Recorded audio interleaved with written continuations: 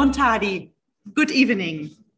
The Governor of Aruba, His Excellency, Mr. Juan Alfonso Bucaut, the Prime Minister, Her Excellency, Ms. Evelina Wever-Cruz, the State Councillor at the Council of State of the Kingdom of the Netherlands, Ms. Mildred Schwengle, the National Ombudsman of the Netherlands, Mr. Reinier van Zutphen, the Deputy Representative of the Netherlands in Aruba, Mr. David Abrahams. Ladies and gentlemen, distinguished guests, esteemed speakers, and all of you online connected with us. We hereby declare protocol observed. Please sit down.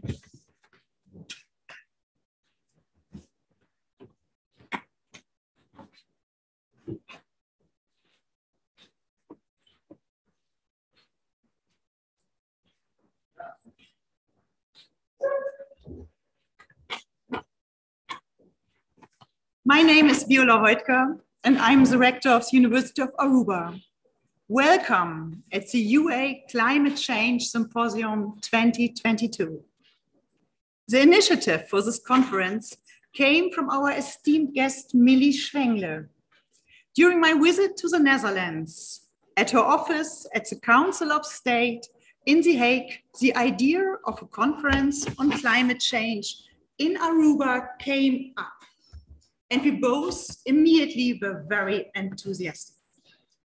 To my mind came this alarming map of the Netherlands in nearly full blue, showing the situation of the Netherlands due to the rising sea level in the year 2100. A full blue map, 97% covered with water. I thought, how would the map of Aruba look like in 80 years if we don't start to change our attitude and to start to take actions on climate change? Posing questions on sustainability and climate change should be part of our curriculum and the way we organize the university. So far at the University of Aruba, we face these challenges in our program on sustainable island solutions through science, technology, engineering, and mathematics, better known as SYSTEM. In our hospitality and tourism studies, and in some more classes throughout the university, we focus on climate change issues. And our SYSTEM students and PhDs focus full-time on a sustainable future and looking for solutions for island states. But what else can we do in higher education? There are sustainability challenges at all levels. This Friday, we organized a conference on environmental, social, and governance factors and sustainable engineering. And I'm very happy that Minister Weber will join us and give his opening address, and also welcome today here. So we can look all around us and we realize that everywhere we need to do something. In our building, you hear the air conditioning working. Can we do it more efficient or use it in a different way? What about our cars? We already took a step and now lease one electric car since last summer. We are looking when we renovate our roof, is it possible to put solar panels on it? These are small steps, but also these must be taken and discussed. I think it is important that all students are confronted with sustainability questions. It is, especially in Europe, a clear trend to include courses on climate change in university curricula. Let me give me an example. Sustainability will be a compulsory subject at Radboud University in Nijmegen for all students from the academic year 2022-2023. There are no such plans at our university here in Aruba, but maybe an approach adapted to the specific needs of every discipline and the island setting is more demanding, but also more useful to the students' future careers. We train our students to find creative solutions. and makes them aware of their duty for the next generation. As a lawyer with a strong background in consumer law, I'm regularly confronted with legal systems that contain strange contradictions when it comes to legal solutions on the one hand and to sustainability goals on the other hand. I would like to illustrate this with an example from Aruba. Let us imagine the case of a mobile phone bought at a well-known dealer, price 800 florin, happy buyer, taking a lot of photos, and out of the blue, 1 month later, this phone breaks down, is not working anymore. In the Aruban Civil Code, the way in which the consumer can obtain his right when he has bought a non-conforming item is regulated in Book 7 of the Civil Code, and we speak there of the remedies a buyer has. So this buyer with his broken phone, he could ask for repair and replacement. But in the end, it's the seller's choice what he's offering. His options are repair, replacement, or paying back the purchase price.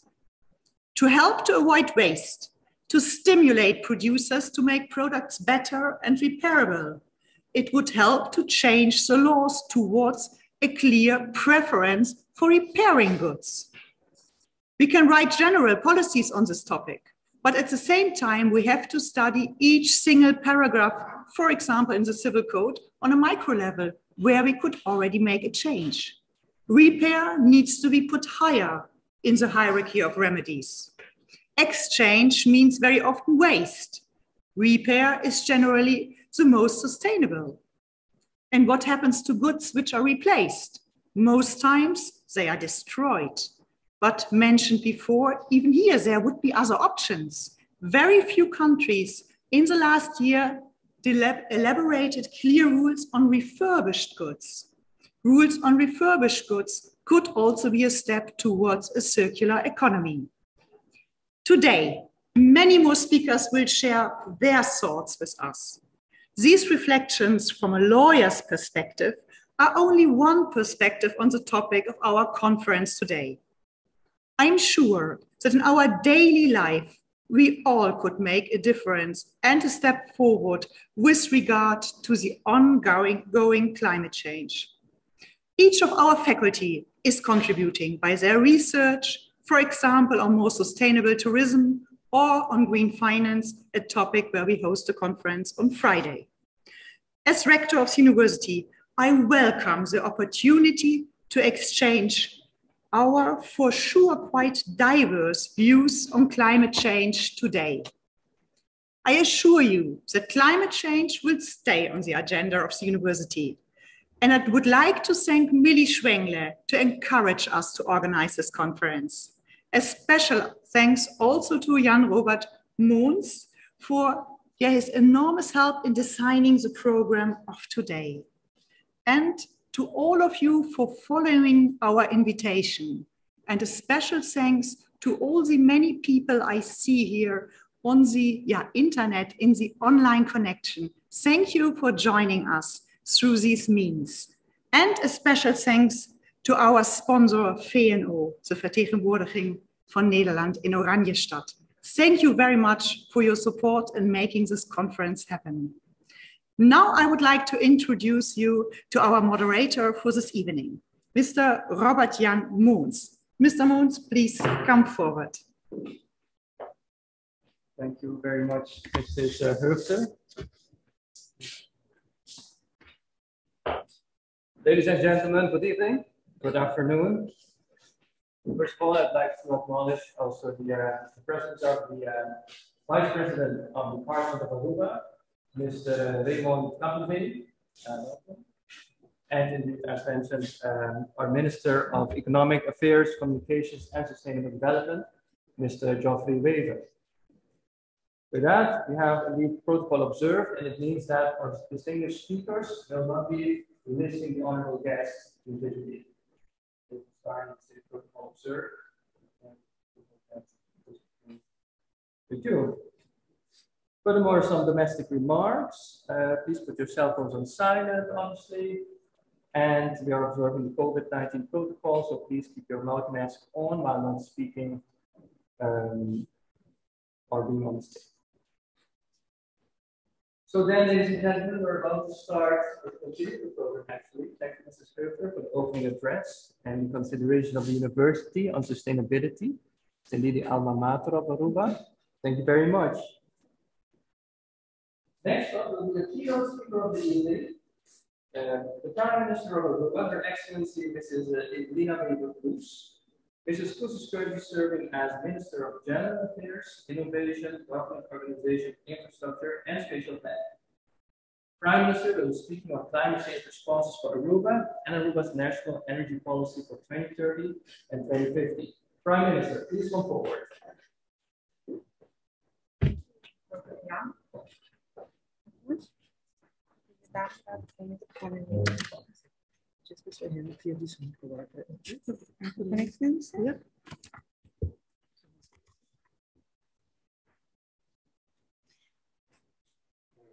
All observed, ladies and gentlemen, distinguished guests.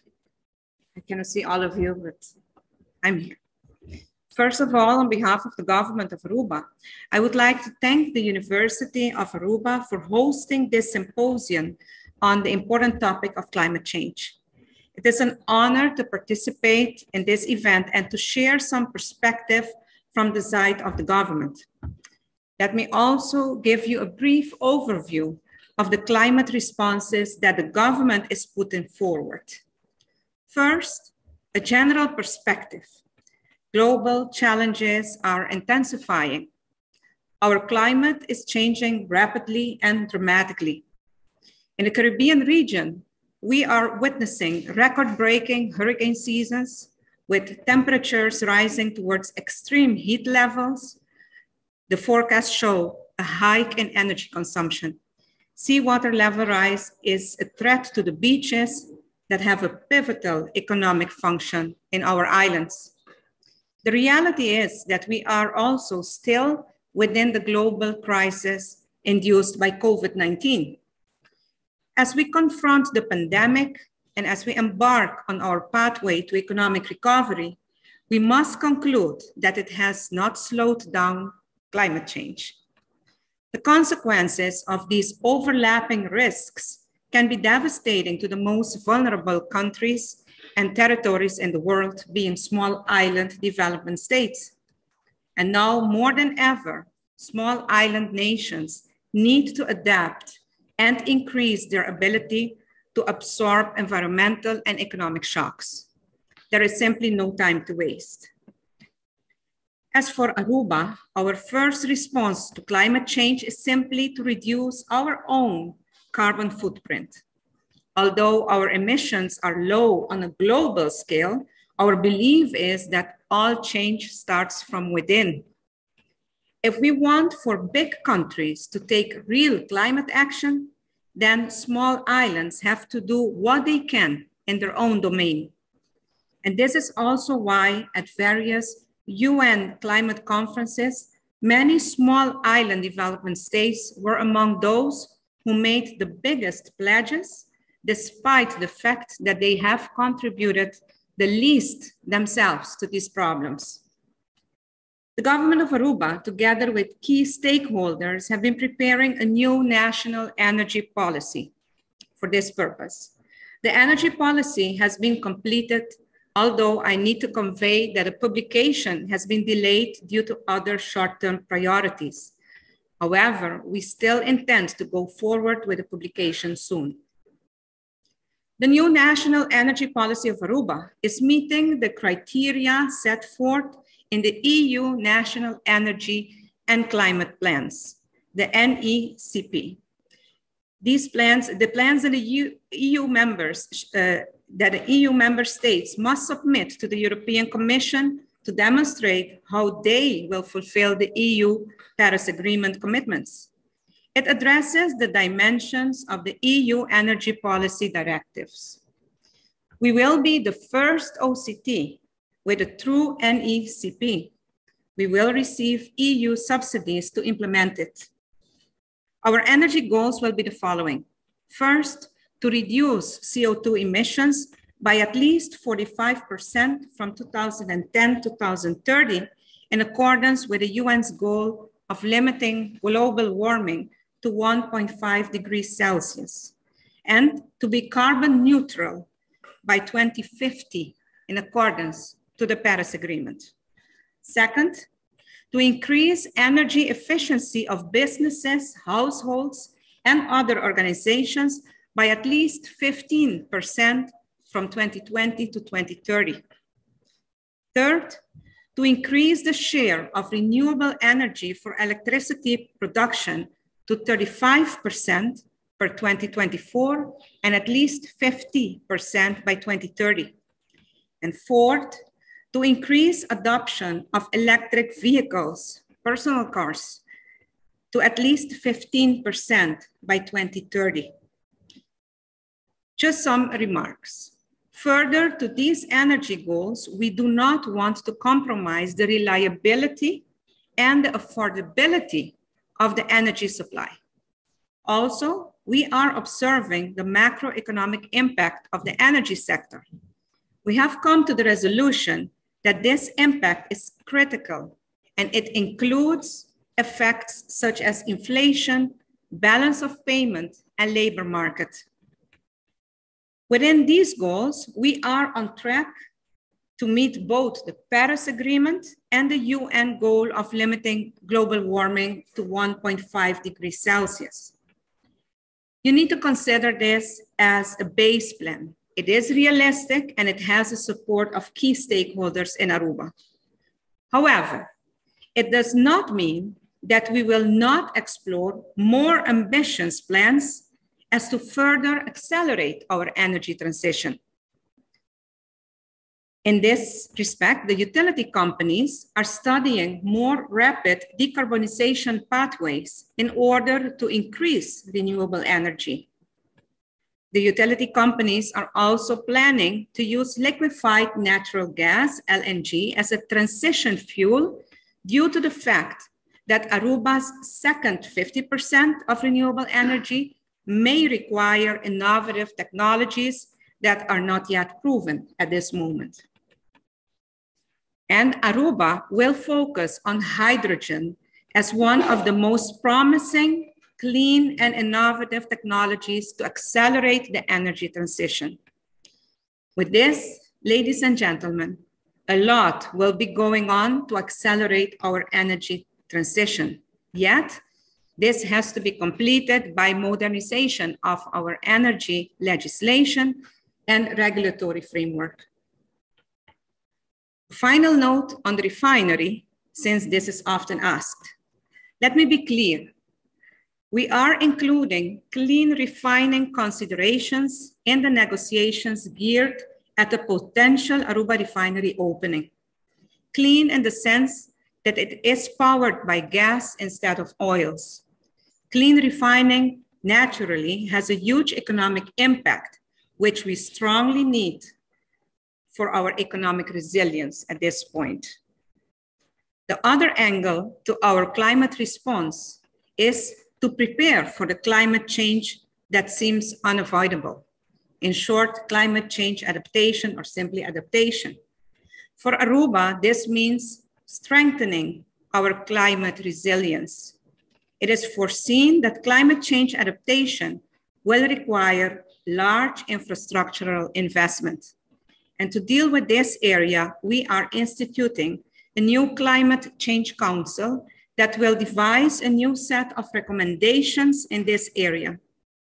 And likely, we will be seeking input from key stakeholders for this plan. With this, I'm coming to the closing of this address. As you have heard, our energy policy is undergoing a fundamental reform, and our energy system will be subject to innovation to contribute to our goals. Our ultimate goal remains to be carbon neutral and self-reliant.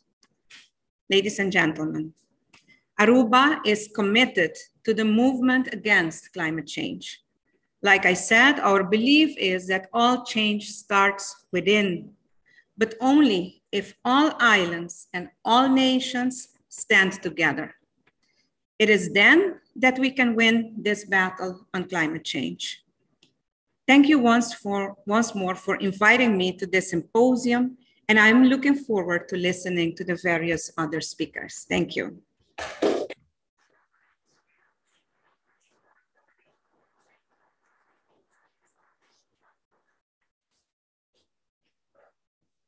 Thank you, Prime Minister, for these enlightening words, and we look forward to the realization of the plans. So, ladies and gentlemen, let me briefly outline the structure of the program for tonight. So you will see in the program that's on your seats that we have two blocks of speakers. The first block is geared at policy and the institutional framework relating to climate change. And the second block is geared at climate risks and responses. So the second block will be more pragmatic. And of course, we look forward to listening to the highly interesting speakers. And then at the end, we'll have a short panel discussion, time permitting, to wrap it all together. So just a domestic remark, since we have a full program for this evening, we cannot unfortunately take questions after each talk. However, you can send your question, if you have one, via email to the email address of the Center for Lifelong Learning, which was the invitation email that you received for this event. So you could reply to that email in order to submit a question, and I will just read it. It's CLL, very simple, from Center of Lifelong Learning @ua.aw.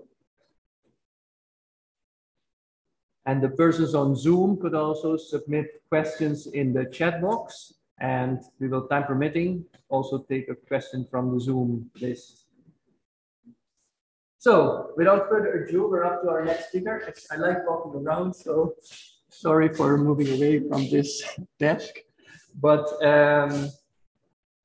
we will welcome Mrs. Mildred Schwengel. Mrs. Schwengel is a former attorney who left private practice and served as a member of the advisory division of the Council of State of the Kingdom of the Netherlands, de Raad van State, as we say in Dutch. The advisory division advises the government of the Kingdom of the Netherlands and Dutch Parliament on legislation and governance. The Council of State operates independently from government. Her current professional focus is kingdom affairs, including foreign affairs, defense, good governance, and the rule of law, and matters pertaining to the relationship between the countries of the kingdom. Let us now really welcome Mrs. Mildred Schwengel. Please come forward.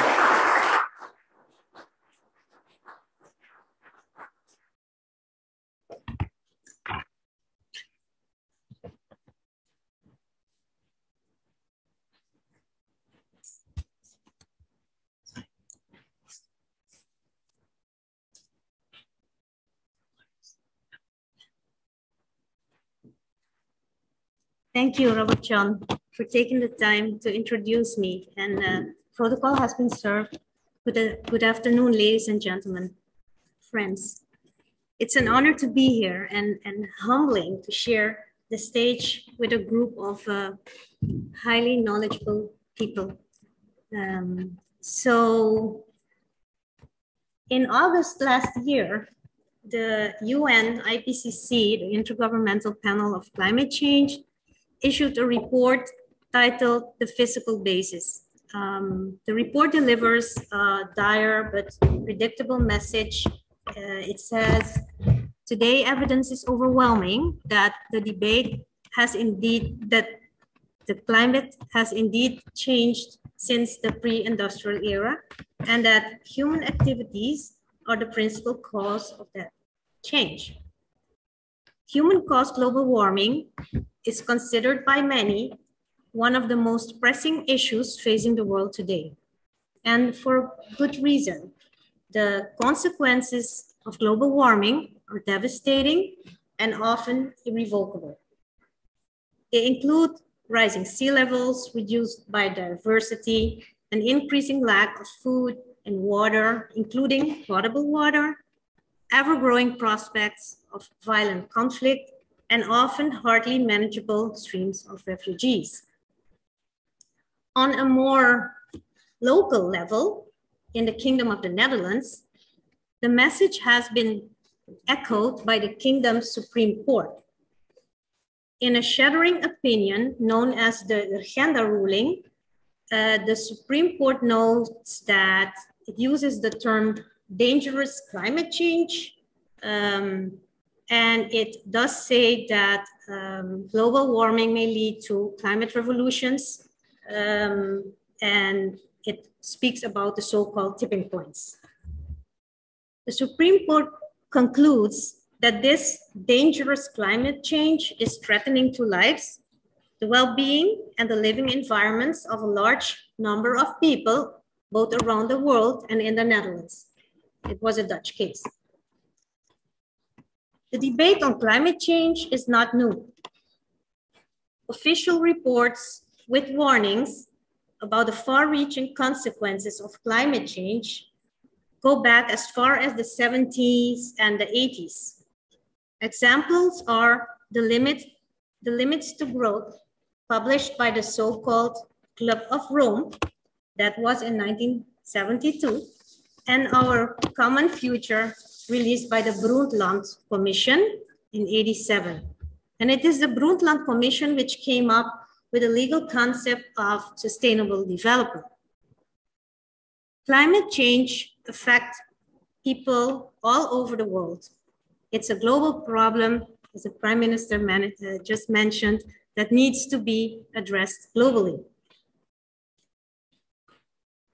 A pioneering role in addressing climate change has been played by international law, which has seen the creation of an ever-growing body of cross-border climate regulations, soft laws, and specific principles.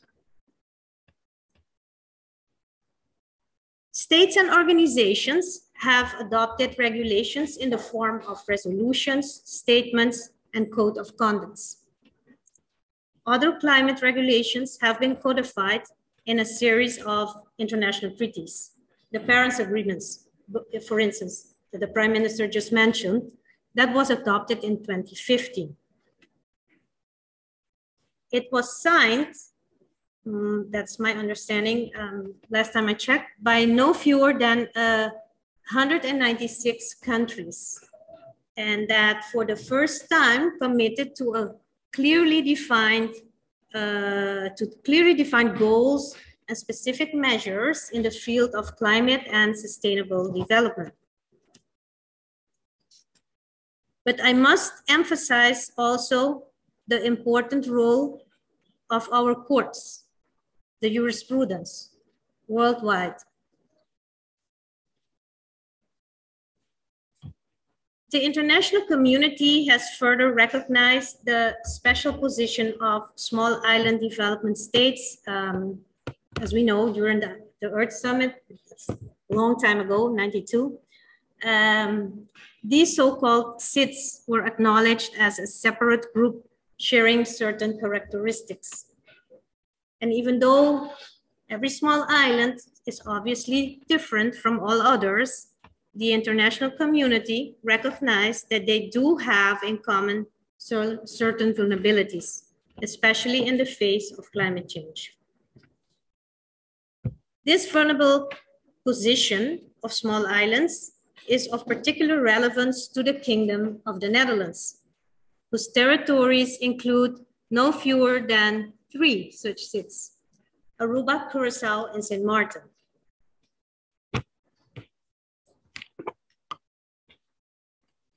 And although Bonaire and Seba and Statia are so close to my heart, they will not, for obvious reasons, be included in the presentation today.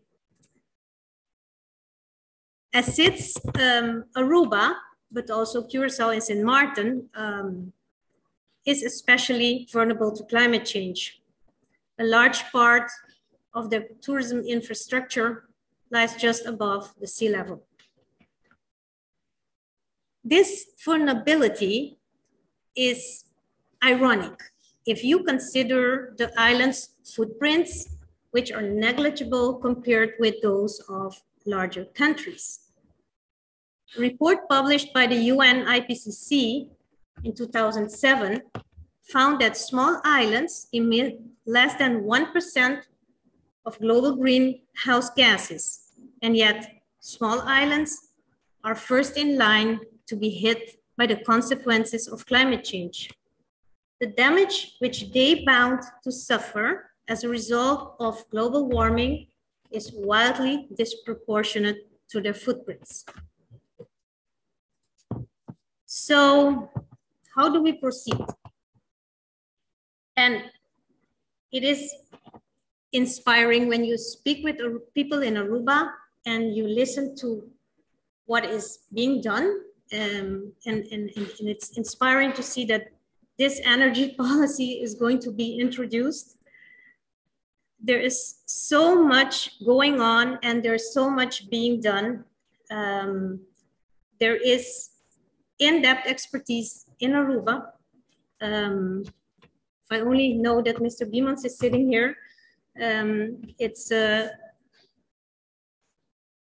extensive. But as countries within, the dots need to be connected. So Aruba and the small islands should consider to make a thorough assessment of their current position in the face of climate change, but also in the change of climate transition, because we are all together in that boat. Things are accelerating, changing. So assessment of the current position in the face of climate change and transition, look at to make an evaluation of the effects which climate change and transition may have on their economies and the livelihood, both now and in the future. You can think short term, you can look at the middle term and the long term. I think that is something that we need to do. You can raise the question, how will climate change and transition affect tourism, for example, the island's principal source of income? How will the airlift be affected? What policies and adaptations should be implemented to mitigate consequences in order to safeguard the position of the islands, the energy policy, for instance? What policies or programs entailing the enhancement of awareness of our behavior as humans is needed? How will the rise of sea level affect our shorelines? What adaptations do our ports need? And how will climate change and transition affect an open economy that is highly dependent on import of basic items and on shipping connections to make those imports possible? How climate neutral are our investors? And how will they respond to climate change? These are only a few questions to be addressed in a broad evaluation, providing, I would say, a helicopter view of the issues. And maybe, Prime Minister, the board that you are preparing, this is something that they could take on. Next, the islands need to prepare a plan of action for dealing with the projected consequences of climate change and transition as it affects everything from agriculture and tourism to a country's health care system and the price of a cup of coffee. This is why a plan of action needs to involve all sectors of a society. Only a cross-sectoral approach, sectoroverstijging in Dutch, will be successful in managing the overall effects of climate change and transition and will cushion the consequences. It is also important for a plan of action to take a long-term approach. It should be prepared by people who understand our particulars and have a vision that stretches well into the future. We know that investors focus most of the time on short term, while we also know that the focus and the strength of our administrations is not first and foremost on long-term planning. But climate change and transition will not be likely to disappear anytime soon. Also, they will evolve as time elapses.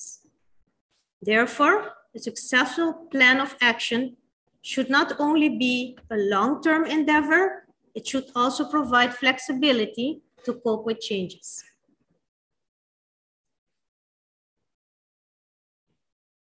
You could even, a climate board is a very wonderful idea.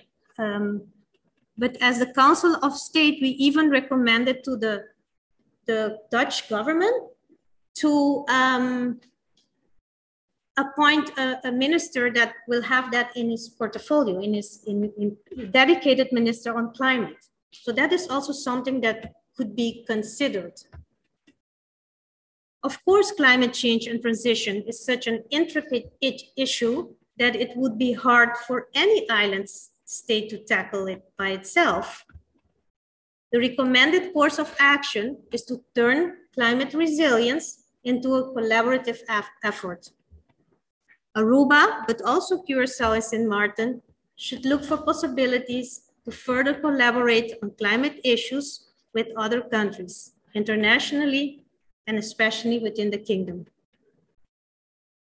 Before my closing remarks, please allow me to also mention the relationship with the European Union. As of '64, which was a very good year, our islands are OCTs. And where OCTs were not considered to be a third party in the sense of European law, Unirecht, we are no full members of the European Union either. There is a specific part of European law that is applicable to OCTs, but through jurisprudence of the European Court of Justice, you could say grosso modo that general principles of European Union also apply to the OCTs. I would say collaboration should further be sought within the framework of the OCT EU. We could also see if there's any climate-related funding available for OCTs. What you see now is that, that is my understanding, that OCTs get technical assistance, but I think we would need more. And with respect to the kingdom, I would say we shouldn't forget our fundamentals, our core values. The Charter of the Kingdom of the Netherlands mentions that fundamental rights are to be safeguarded within the kingdom. Respect for human rights is one of our fundamentals. Each of the kingdom countries is required to make sure that the human rights of its people are protected. And then, of course, there is the guarantor position of the kingdom government itself. As the Kingdom's Supreme Court noted in the Urgenda ruling, climate change directly affects the lives of people, and the right to life is one of the most fundamental principles protected under the European Convention of Human Rights. Climate change can touch the core values that have been trusted to the respective governments of the countries of the kingdom. These core values should encourage us to reach out to each other and stand united in these unprecedentedly challenging times.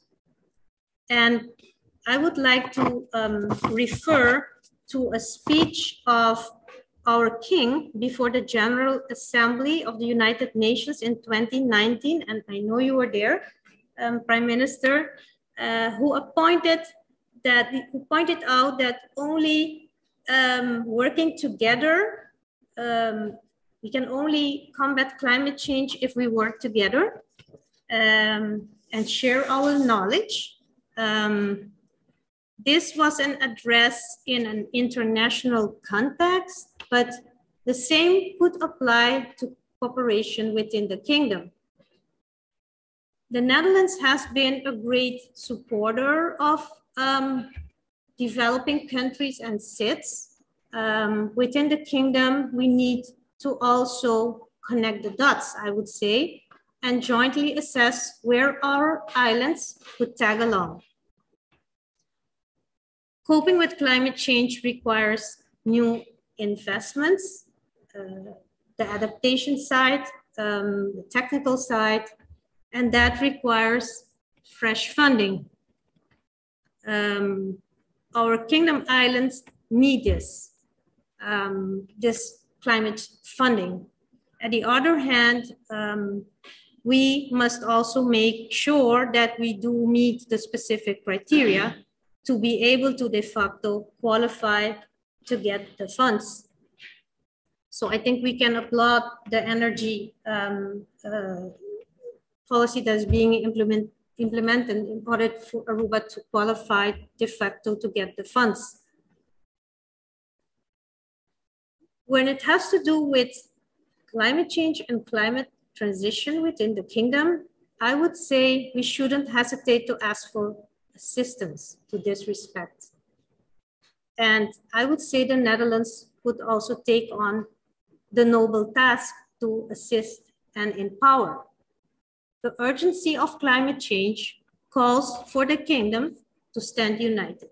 Thank you very much for your attention.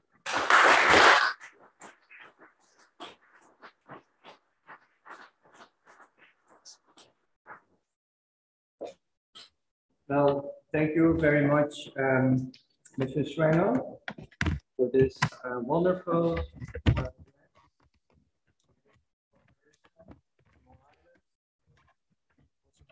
position of the OCGs, who indeed, due to their constituent position, do not have access to the climate finance streams, such as developing countries under the UN climate frameworks. That, of course, is something to be discussed at the level of the OCT Countries Association in Brussels, but definitely relevant to us. So now we would welcome the National Ombudsman of the Netherlands, Mr. Reinier van Zutphen. Mr. van Zutphen is a graduate in law from the Erasmus University in Rotterdam, and he has been a judge at the Joint Court of Appeal for the Netherlands, Antilles, and Aruba, quite close to us.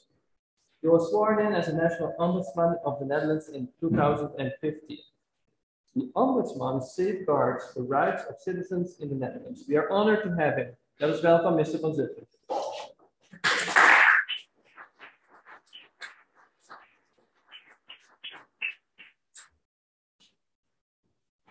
Well, thank you very much.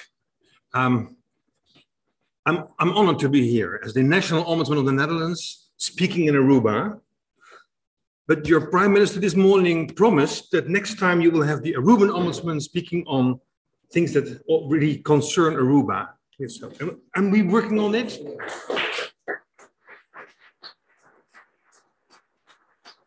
But she underlined that it is not up to the government, it's up to the parliament. So we will kindly ask the parliament to make it happen that next year on this spot, we will have the Ombudsman of Aruba explaining what's going on when energy transition and the impact on citizens is at stake. But for the moment, I feel a sort of honored replacement for the next coming Aruban Ombudsman. And I think there's something I can tell you, but from the national perspective of the National Ombudsman of the Netherlands. And I will combine that with some of the work of my colleague in St. Martin. And I think I have some 10 minutes to do that. And the most important thing I would like you to remember after this conference, from what I have said, is that it is important not only to talk about systems, climates, but to talk about the citizens and the trust they must have into their governments when something is at stake as their daily life. I was, I think, with colleagues, it was in 2017 on St. Martin, and it was the governors' conference on climate change. And I saw the map drawn of St. Martin, what will happen when the sea level rises, what then will be left of St. Martin. And we saw what the effects will be when temperature is rising, what we'll do with drought and with water and sometimes overflooding and sometimes, well, you know all the stories. And what came out of that is that people trust you, governments, that you will take the measures necessary to make them, I would say, survive. It can be in very different ways. It can be in building sustainable. It can be in other forms and sources of energy using. It can be in whatever. But it is important that we ask our governments to be in touch, in direct touch with the people living on the islands, living in the Netherlands, and ask them what is needed for you as a Aruban or a Dutchman or a Curacao ombudsman probably, but certainly inhabitant. What's needed? What shall we do? What measures shall we take? And what will the government take for their part? And what is expected from the people living on the islands? What do they themselves have to take for their parts? And I can assure you that it is not an easy, but a difficult task we have there. Let me explain you a bit on the example, a sort of intermediate case of what is happening in Groningen. You probably know Groningen, northern part of the country of the Netherlands, the northern part, I would say, of the kingdom. And we found gas there many years ago. And we used it for our energy. So we could have a transition also in energy from coal to gas, from wood to gas, which was seen as very important. It was also more clean. It helped the environment. But now, after all these years, we see what the effects of that is. 70 years on, we see that the extraction of gas is causing lots of problems for people living in that part of the country. We have earthquakes, which is uncommon to the Netherlands, given the situation there and the climate and the centered part of that country in the northern part of Europe and the globe is not normal to have such a tremendous number, I would say, of earthquakes, but it is. And people trust our government there in the Netherlands that they will take measures, that they will solve the problems. And to be honest, that is a rather hard task. And our governments are not doing that well. We see people left behind, and we see people in distress, and we see people in huge problems, and we see small kids with our perspectives. So what we can learn from that, I will not elaborate on that case too long, but what we can learn from that is that if something really, I would say, of great importance brings a big change in the lives of many, we have to be prepared to take care of them as governments. And what does that mean? Does that mean that they can sit and lean back and do nothing themselves? No, that's not. But we should be in contact with them. We should ask, how can we prepare for such a situation? What can we do here in Aruba, now that we know that climate is changing? How can we together build our houses better? How can we arrange for sanitation? Sustainable Development Goals will be topic in this seminar within a few minutes. So how can we achieve that? Sanitation, health, and most of all, first of all, I would say, how to prevent poverty to become even worse than it is already. In all the 4 countries of our kingdom, but specifically here in this part of the kingdom. So, climate change is not something in itself. Energy transition is not something in itself. It is something that causes new challenges, but also new problems. And if we don't take care of our people, then it will be for some of them disastrous. And we already know that we have a split in society. We have those who can, and we have those who cannot that easy. And we must prevent those who cannot to become that group to prevent that group is growing. And we, on the contrary, should take care of them so that they can be part of society. That social cohesion will sustain, will be there, will grow, that we can do it together, that we have the opportunities and the money, as was explained already, and the rules and the laws and the systems particularly the commitment of our governments to our citizens, that we will do what is needed and necessary to overcome these effects, of which we are for sure knowing they will come. It is not a matter of getting it down and cooling down the earth. No, it is a matter of how to reduce it, the warming up to 1.5, which will be an enormous task. And it is that we already know that the sea levels will be rising. So what then to do? And we know that now the hurricane season is, well, probably the band is broadening. Will it also touch Aruba and Curacao or Bonaire?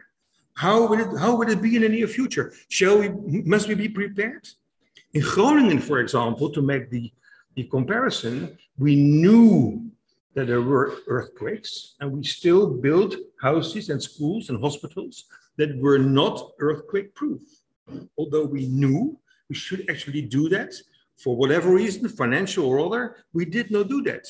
Let's not make that mistake now here. So if we know for sure what's going to happen, we must be prepared. Another example is, of course, Hurricane Irma, who was in 2017 over the islands of St. Martin and Saba and Statia. And what we see still now there on St. Martin is that the effects of that 4-year-old in this already 4 years ago that this Irma came over the island, the effects are still visible. Repairs have not taken place full. We still see people who are not living in their old houses. We see elderly people still in shelters after so many years.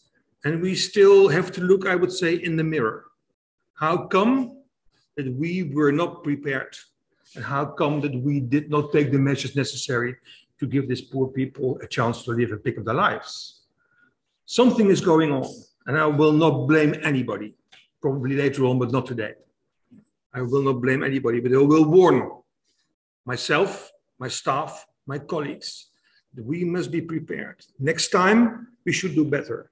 And I advise you to go through the report my colleague Gwen Mosno wrote on the situation on St. Martin, and the 10-minute, 12-minute movie she made, a documentary. And there you will see what the effects of climate change, hurricanes, and I would say insufficient action of governments causes for problems for the people. I'm an ombudsman, so I hope you forgive me to be a bit, critical to what has happened. But I think it is a good way to frame and to make you realize how important it is that we all together, the people of the countries, their governments, the ombudsman, of course, from Aruba for sure, shall work together. We must be prepared. It is essential. And I think that the citizen's perspective, which is something the ombudsman always underlines wherever he speaks, citizens' perspectives should be #1 on the list. Thank you so much.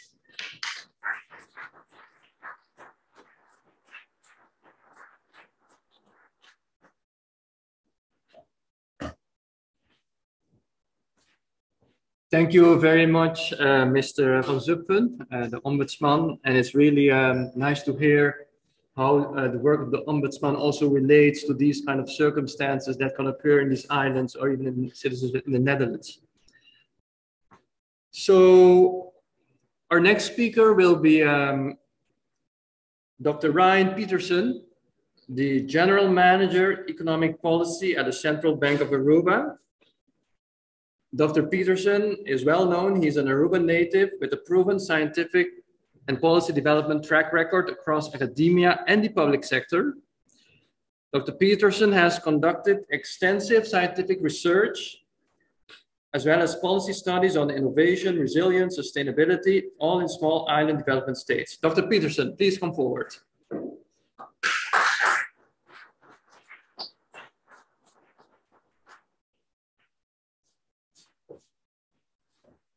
Thank you very much, Robert-Jan. Good afternoon, observing protocol. It's a great pleasure for me to be here this afternoon to share some thoughts on climate change and economic resilience in small island state economies. And I will take a macroeconomic perspective. And with the permission of the Prime Minister, I will piggyback after your presentation because I think you made some very strong points earlier. So for our international guests, once upon a time, there was a small, lazy, happy-go-lucky island in the Caribbean. These are pictures taken in 1954, 55, 56. And this was what Aruba looked like. 40,000 people, no more than that, maybe 39,000. Our GDP per capita was $1,400. Right now, it's approximately $23,000, $24,000, just to give you a perspective. Yet, it was an early morning in October 54. Remember where you were in 1954? No idea. And the rain started to fall, and showers came in, and it simply did not stop. That was Hurricane Hazel, 1984. This was the bridge at Parquitanbos, 1954. It was damaged.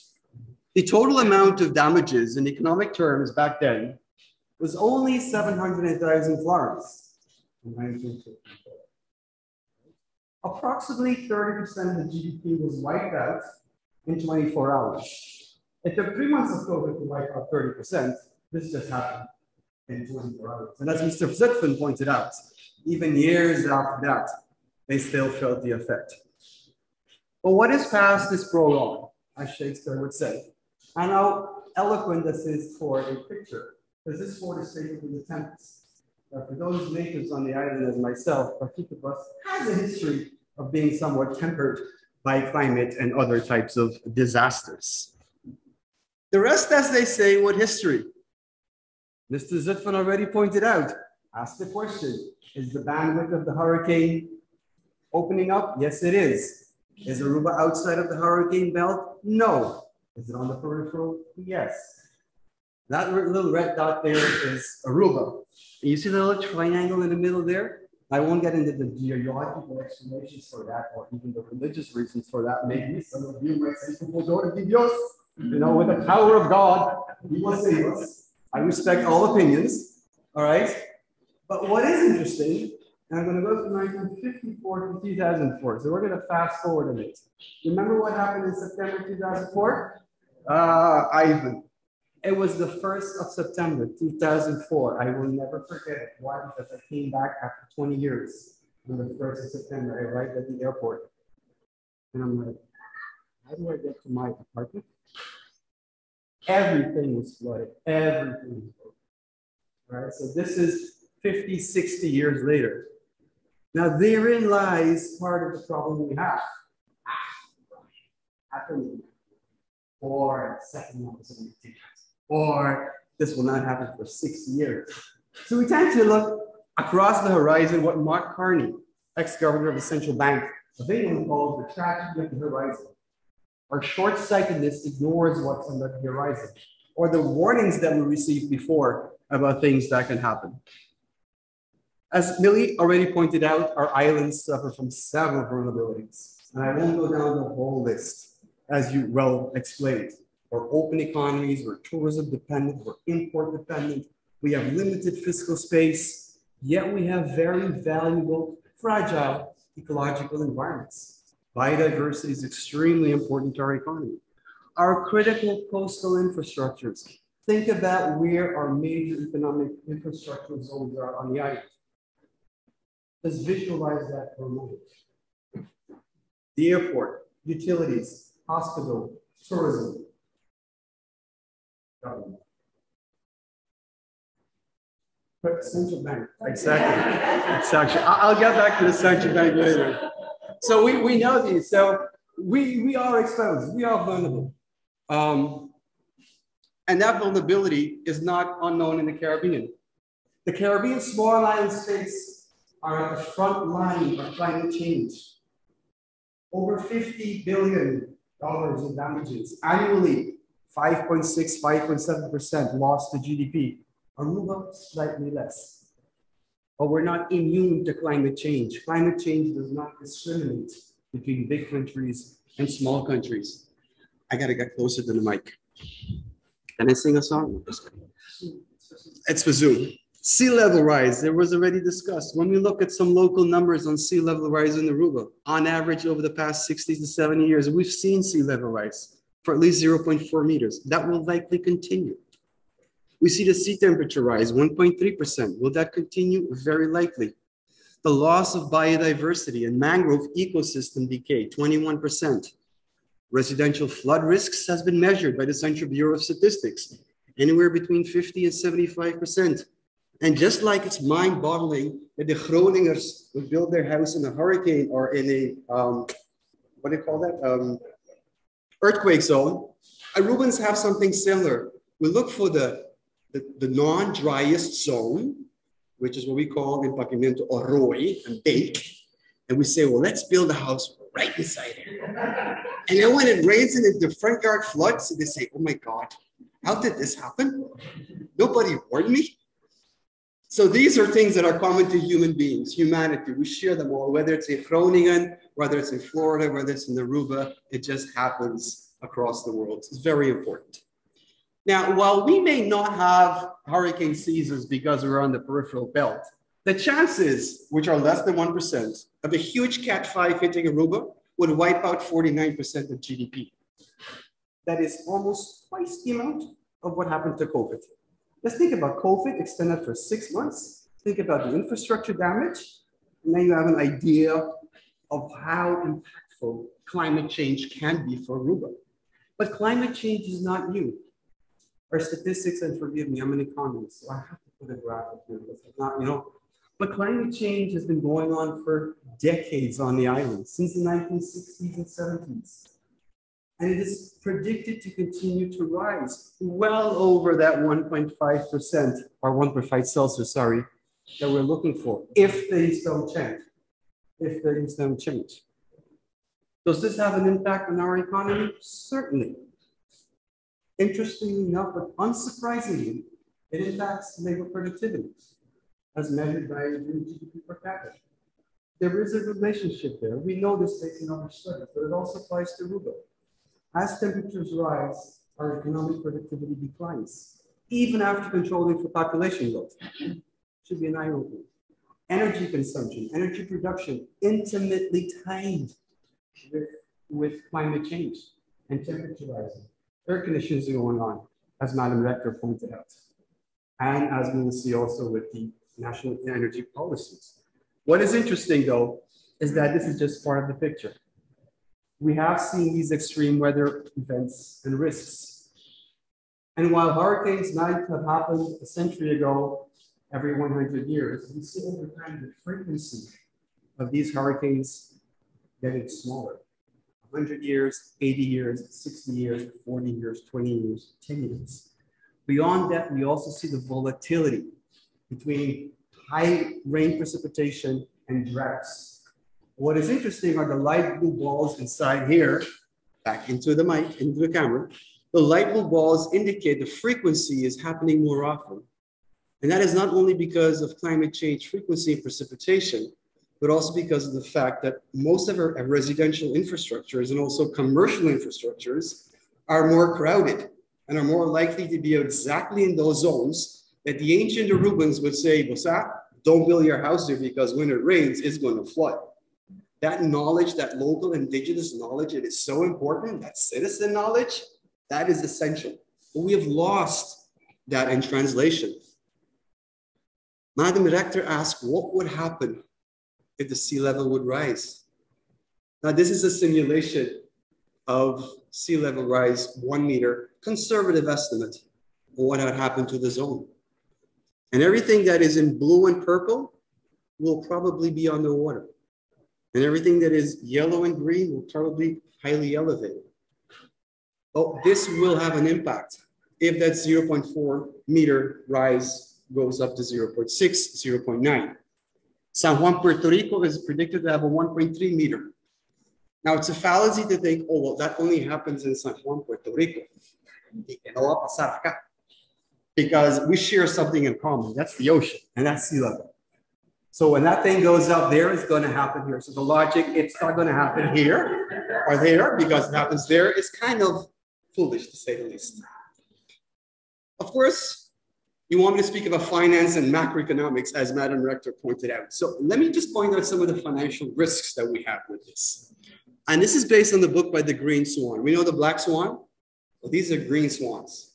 The interesting about things about green swans, I'm sorry, Mr. Van Zutphen, I have to steal your words again, is that if we fail to respond to a green swan, a hurricane, Irma, it won't be because we didn't see it coming, but because we didn't take any action. So we know these things. We know these things. Are we willing to take action on these matters? And these transition risks that Millie pointed out, that the Prime Minister pointed out, but also the physical risks, they have an impact on businesses, they have an impact on households and on citizens, and they have an impact on our macroeconomy, which translate into different types of financial risks that we have, both from a government side, a public side, a practice side, and a civic center side. The Prime Minister eloquently summarized our energy transition, so I won't spend too much time.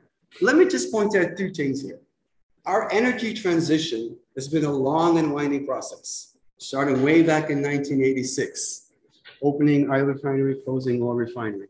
And throughout the different time zones and decades, we have shifted towards renewable energy through different episodes. So it's not something new. We've been at this and we need to improve it. Number two, the decisions we make the coming 2 years with regard to energy and renewable energy are determining for the coming 30 years of this island. When in the 1990s, we made decisions for the industry to focus on tourism, it shaped the culture, society, economy of our island for the coming 30 years. That's how impactful these decisions are and how important these decisions are when moving forward. But beyond climate change, beyond sea level rise, and as a grandson of a local fisherman, who was actually a person from St. Martin from Simpson Bay, right, there's one topic that has been always close to heart, and that is biodiversity. As a young boy growing up with my grandfather, going fishing at the fisherman hut, and returning in 2004 only to find half the coral gone or bleached, it makes you think. The risks we have with climate change are thus not only focused on, my presentation is stuck. So what we're looking here at are ecological services and biological biodiversity value. And this is the same type of model, but it looks not only from a climate change perspective, but really focuses explicitly on the value of our biodiversity. And studies have indicated, for instance, in Holland, in the Netherlands, which is leading actually in looking at the association and transmission from biodiversity risks to financial risks, almost 34% of their GDP would be lost if biodiversity would be lost. On Aruba, we're talking approximately 17%. That is 900 million that could be lost because of biodiversity damage degrading, impacting not only tourism, but our citizens' lives and livelihoods. And these are numbers that are important. It is a shame though that we need to put a number of value on nature to appreciate it, but I will return to that later on also. So when we reframe the macroeconomy, we need to be aware of a couple of things. The macroeconomy is not only about output or GDP. As much as we use them, it is an instrument, but an economy is a living organism, and it's also about economic well-being and the citizens that are involved there. And it's also about how do we sustain that economic well-being. And in that process, very often, we define sustainability as what? As meeting the needs of today without having compromises for the future. But what if we just turn it around and we said, no, let's start with the future in mind. Let's start with making decisions for the future, meeting their needs, fulfilling their needs, and taking responsible actions now. And in this economic trinity, there are always three actors, institutes, if you like: fiscal policy, monetary policy, and the productive real sector. Now, recently, the blue economy, looking at biodiversity, has been included as part of that real economic sector. Traditionally, they were not viewed as being productive. Currently, approximately 10% of our GDP is produced by services offered by our ecology. Without that, the rest is a domino effect that just falls down right away. Now, within this framework, I'm going to skip and go straight to the conclusions because of time. But I would like to say, though, that I have some concluding thoughts. Obviously, climate change has an effect. Perfect, thank you. Climate change has an effect not only on economic growth, economic development, and the well-being, not only today, but definitely the future. And we need to be aware of that. Or short-sightedness is one of the primary problems we have with this. Secondly, while I know we tend to focus a lot on hurricanes and shocks because they catch our attention, understandably so, there is something called the chronic slow burn process that takes years, 30, 40 years. And we need to incalculate these in our policy development when we look at society, the economy, and our environment. And it is a shared responsibility between public sector, private sector, and civic society. And that is exactly where the future ombudsman will be a key role in closing that little triangle there. So thank you very much for bringing that forward. I have many questions, but let me leave you with this final thought that I share with Millie, and thank you again for organizing and hosting this conference together with the University of Aruba. Values and value. Ladies and gentlemen, what is at risk here? It is not just monetary value. They're values, as you pointed out. Values of respect, values of responsibility that are essential, particularly in small island states, because trust is so important. Without that, institutions do not exist. And when we look at the future, these are things that we need to consider and discuss more explicitly in that future climate council that we have.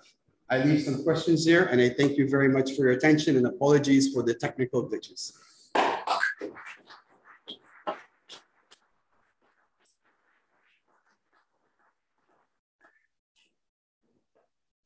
Wow, thank you. Thank you so much, Dr. Peterson, for this extremely rich presentation and bringing so many cross linkages within your story. I hope that we can get back on some of those during the panel discussion later on. So now I would like to move over to the next speaker, who will be Mr. Wiesberg Boekhout. Mr. Boekhout, also very well known among us, is the director of the Directorate of Nature and Environment, Directie Natuur en Milieu, DNM. Mr. Boekhout has a long-standing track record on working on Aruba's environmental policy and environmental legislation. He's also one of the advocates on ratification of international treaties. Mr. Boekhout, please come forward. While we set up your...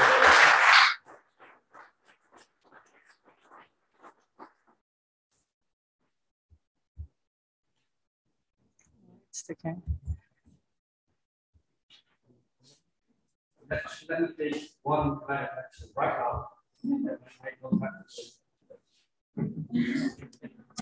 Respecting protocols. Most of us do wear a jacket, a woolen jacket, in a room.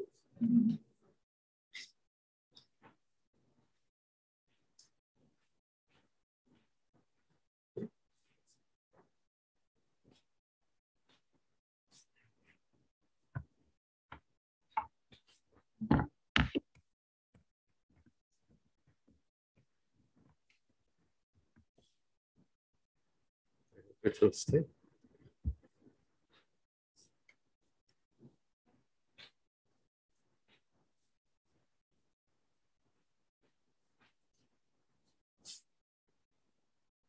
The protocols observed. Let's continue. The heat is on. And we do have quite some international treaties. Climate actions by citizens, media, corporations have their own points of initiation and bottom lines. Climate actions by governments are organized by treaties legislation, national legislation, and contracts. And they are initiated by politicians in office.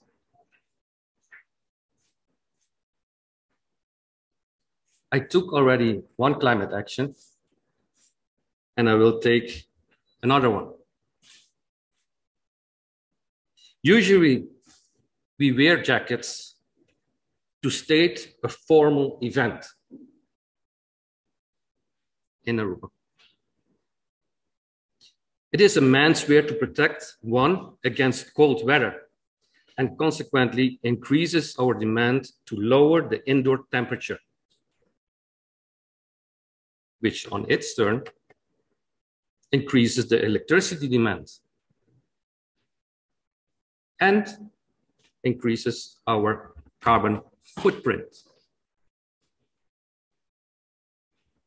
My second climate action is this speech, advocating for a community effort implementing global climate conventions.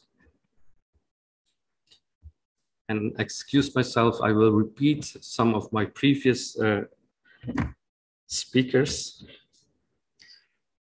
United Nations Framework Convention in 1992 was formulated in a way with the intention to build on it with additional COP agreements. The Kyoto Protocol of 1997 focused on greenhouse gases reduction of the industrialized countries till 2012. The Paris Agreement included greenhouse gas reduction of all countries, all parties, to keep the global temperature from increasing more than 1.5 degrees compared with the pre-industrialization era. And the Glasgow Climate Pact focused on phasing out, among others, fossil fuels and increasing the use of renewable energy. Interestingly, there is a growing attention for environmental issues. And as you see, it makes me very happy. This growing attention feeds into growing support for climate actions. Core government responsibility are shifting. For example, let me go back one sheet. For example, in October 8th last year, the Human Rights Council recognized that having a clean, healthy, and sustainable environment is indeed a human right. And this also was mentioned already. A lawsuit filed by the Urgenda Foundation started the shift in the Netherlands. Greenhouse gas emissions had to be reduced by at least 25% at the end of 2020 compared to 1990. The Supreme Court decided this on December 20 in 2019. Previously, the judge in 2015 and the Court of Appeal in 2018 already decided in favor of the Urgenda Foundation in the case against the Dutch state. One more example. Greta Thunberg.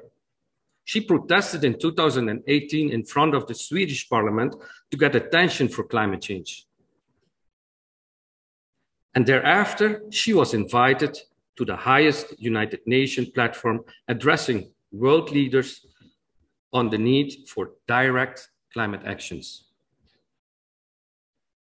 This speech is not to encourage youth protest, nor is it an appeal to summon the government of Aruba to appear before the court, but an argument for recognizing that having a clean, healthy, and sustainable environment is a human right, and it could be a peaceful path into the future implementing climate change, climate actions.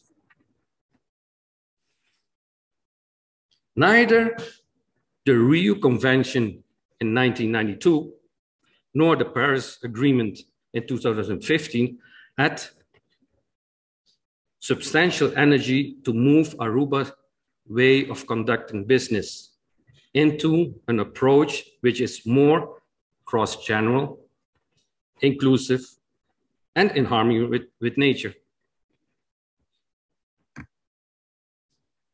I'm saying exactly the same as Ryan is saying, but just a little bit different.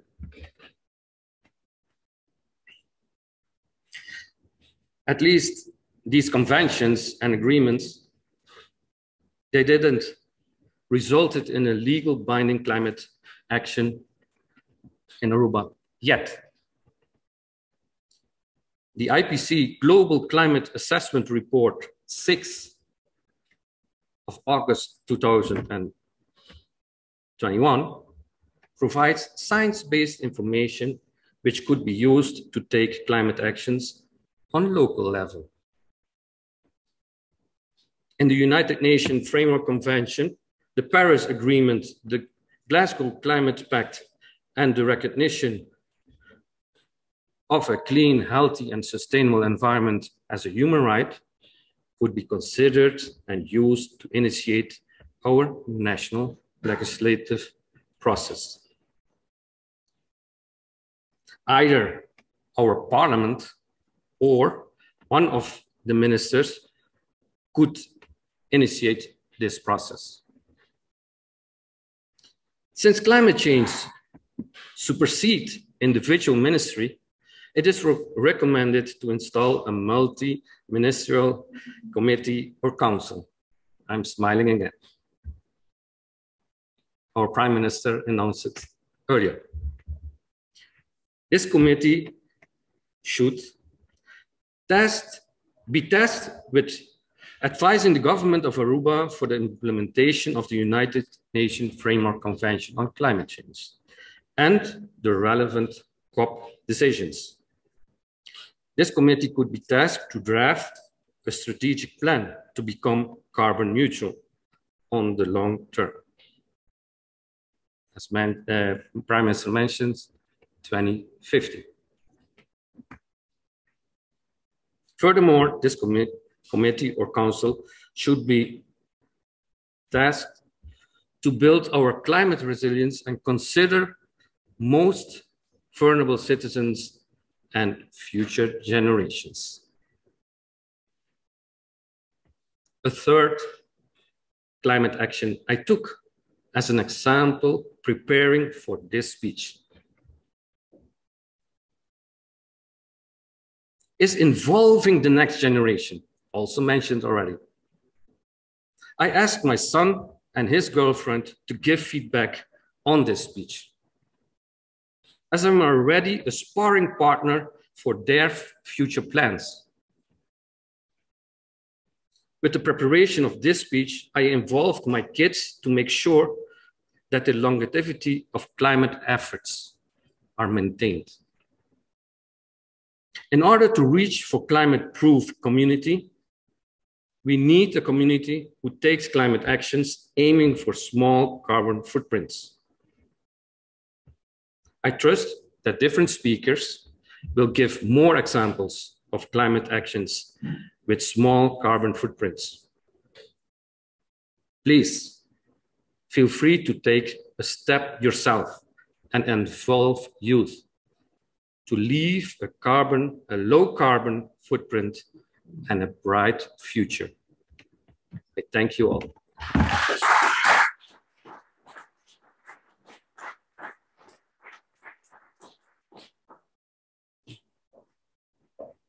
Thank you so much, Mr. Boekhout, for this enlightening presentation. And it's really nice to hear about the sequence of international treaties that you mentioned and how we are trying to embed that in local policies. I was triggered also by the mention of the Glasgow Climate Pact and the phase out of fossil fuels, actually the phase down of coal as they heavily debated in Glasgow. But I hope that these ideas will be incorporated in the new climate council that you mentioned. to the Prime Minister. We are having some technical challenges, so I just want to make sure, Deborah, if we are on to the next speaker. Yeah. Yes. Okay, so then I will introduce the next speaker, who is Mrs. Jocelyn Cruz. Mrs. Cruz is the chairperson of our National SDG Commission, the Sustainable Development Group Commission of Aruba. The SDG Commission is mandated to give strategic direction and to coordinate the implementation of the SDGs. Mrs. Cruz has a broad background in diplomacy and maintains close relations with the UN in New York. Mrs. Cruz, please come forward. I just want to see if you're using your sunglasses to your eyesight. No?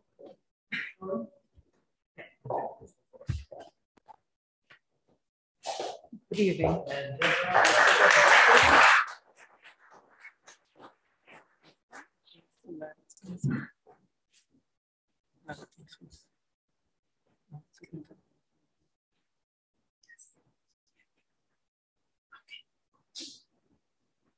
Good evening. So, we've heard a lot about climate change and its impact. Ryan, I think you give a very vivid and visual rendition of what can expect us as a small island. Quite a doom scenario, but there are solutions. And the United Nations Sustainable Development Goals are actually an agenda to help us create solutions. I hope most of you are familiar with these goals.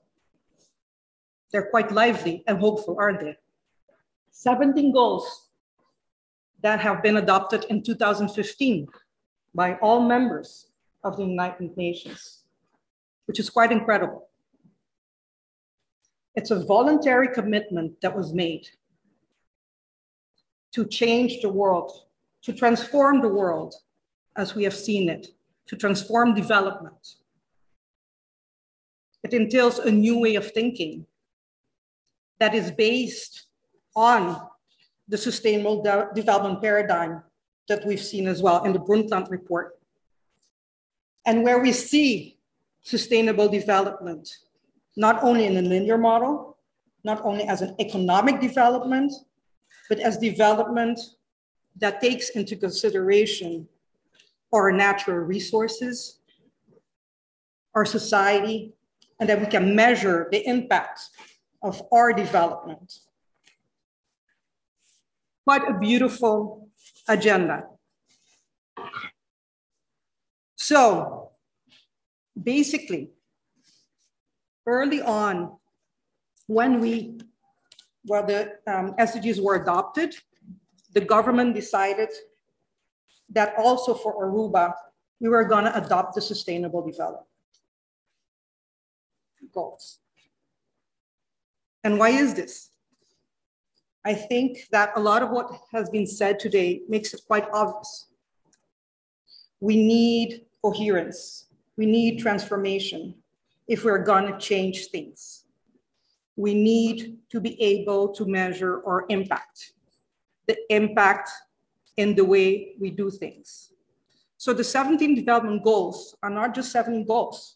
No, there are about 169 targets and 263 indicators.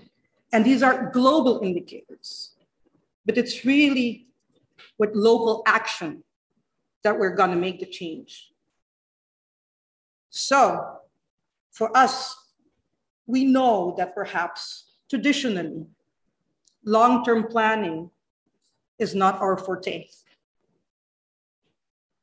Stovepipe thinking is more the way that we have done business traditionally, working in silos.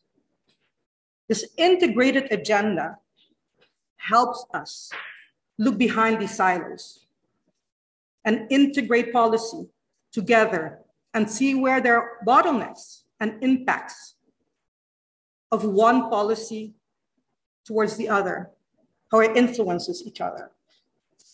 So going now to what we've done for Aruba. In 2017, we received a United Nations mission called the MAPS mission because it's a certain approach, management, acceleration, and policy support mission of the United Nations Development Group. And together with NGOs, university, private sector, we developed as the Aruban community a roadmap that functions as a strategy and a guide to implement the SDGs in Aruba. The 9 accelerators, as we call it, it's basically where it's seen that we had the biggest impact were needed in terms of our development and where the reach was going to be bigger, were developed by these people. As the SDGs are organized in 5 areas called the pillars: people, planet, prosperity, peace, and partnerships. The community developed where we saw that the biggest impacts would be. And as you can read from here, from the people pillar, we have quality of life and well-being, youth empowerment, and for planet, natural resource management, for prosperity, renewable energy and energy efficiency, for prosperity, also sustainable tourism and entrepreneurship and I think, sustainable business environment, if I remember correctly. And then for peace, strengthen institutional quality and capacity, and then strengthen statistical capacity. And then, last but not least, Aruba as a model for sustainable development. These accelerators were actually adopted and accepted by the Council of Ministers in August 2018, forming a new path towards where we want to go as an island and accepting that this is the path as well that we see as the future for Aruba. Out of these accelerators, the SDG Commission, together with the Department of Economic Affairs, decided that we were going to develop a national strategic plan based on the SDGs. And the national strategic plan determined a long-term vision for Aruba for 2030. However, with three short-term plans. And the first plan was from 2020 to 2022, where actions were developed to start implementing the SDGs. Now coming to climate change and energy efficiency, as we saw, interestingly enough, that climate change could fall under planet, if you see it, and energy efficiency under prosperity. And why was this chosen? Is of course, on the one hand, because we see the integrative approach of the SDGs. More importantly as well, is that it shows that an economic model that exists where we only focus on making money without looking at the impact and the destruction, no longer good. You can make and have economic impact, economic development by investing in sustainable energy. And I keep looking at Mr. Biemans because he is a firm believer in this. And he has shown, he's a trailblazer for Aruba, and he has shown that it is possible. And we just need to clone you, Mr. Biemans.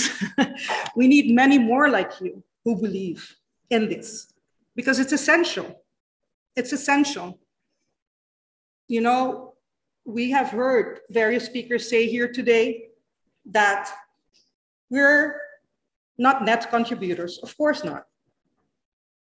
Our ecological footprint, our climate footprint is negligible as a small island. Yet, as the pictures have shown, we are the ones to lose the most. So it's a choice. It's a choice that we have. If we want to make Aruba a model for sustainable development, we have the choice to be part of the solution. We don't need to only see ourselves as the victims. We can help show the rest of the world that what Aruba does can be scalable and can be adopted elsewhere. Why not?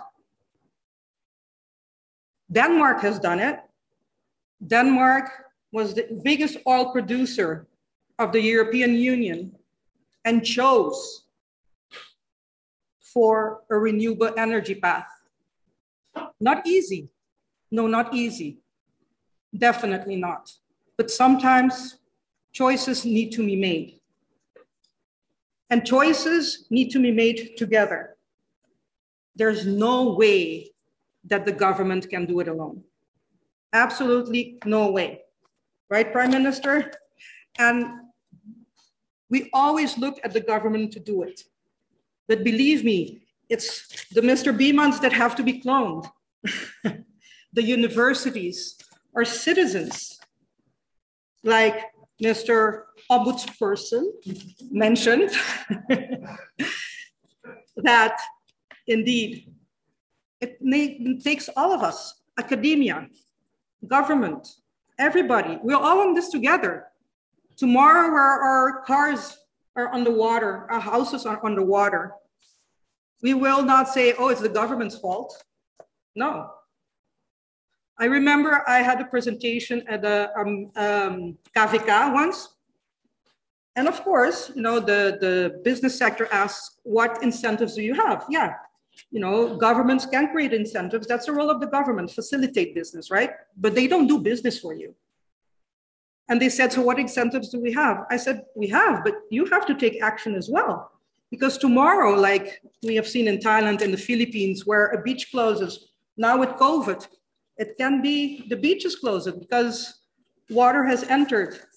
Are you as a business person gonna say, I participated in making my island more resilient to future shocks, economic, environmental, and climatological?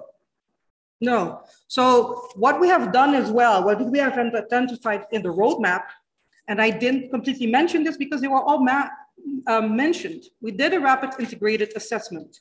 And in that assessment that looked at all policy documents, they said 80% of Aruba's policies were aligned, could be aligned with the SDGs. Imagine, 80%. So we know, like Ryan mentioned, it's not new.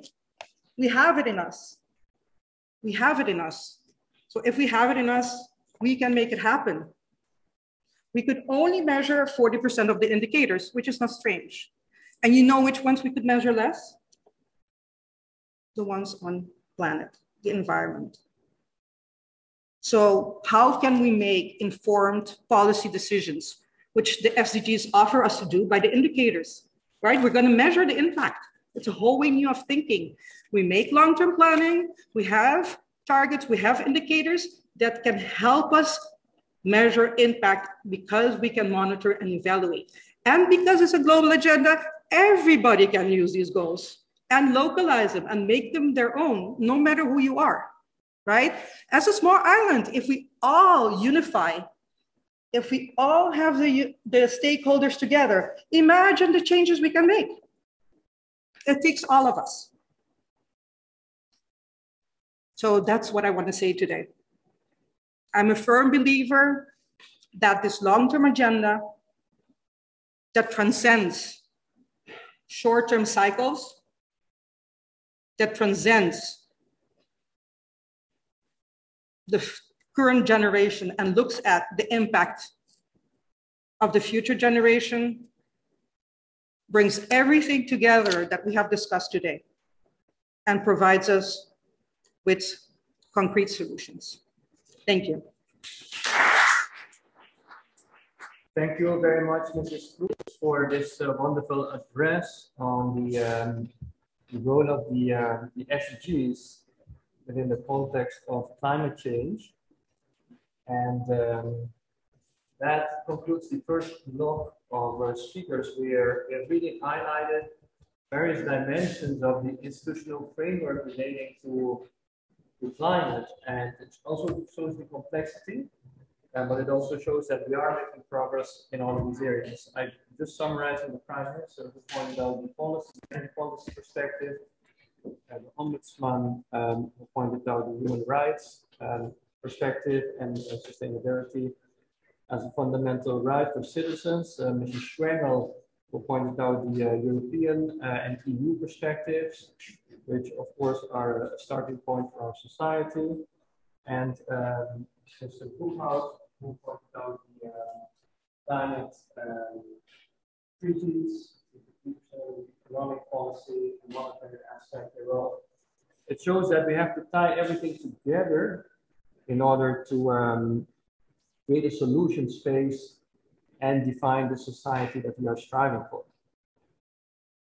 There's a lot of work to be done in the policy area, in short. That brings us to the second block, and considering time, we're going to continue at once, so we're not going to break. And we're going to look at some of the more pragmatic aspects of climate. The first up is Mr. Rino Hermans. Mr. Hermans is the director of the Bureau of Disaster Management in Aruba, Bureau Rampenbestrijding. For many years, Mr. Hermans has been focusing on climate change effects in Aruba, and I believe he is one of the few people who truly understands and who has a true fundamental understanding of these risks for Aruba. Therefore, Mr. Hermans, we are happy to have you. Please come forward.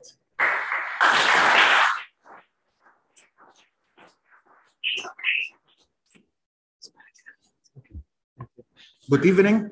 Protocol is established. Let me explain the Disaster Management Office in Aruba, how we make plans, how we roll out our plans, how we make our action plans. We discuss in papiamento, we write it in Dutch, we explain it in English, and we execute in Spanish.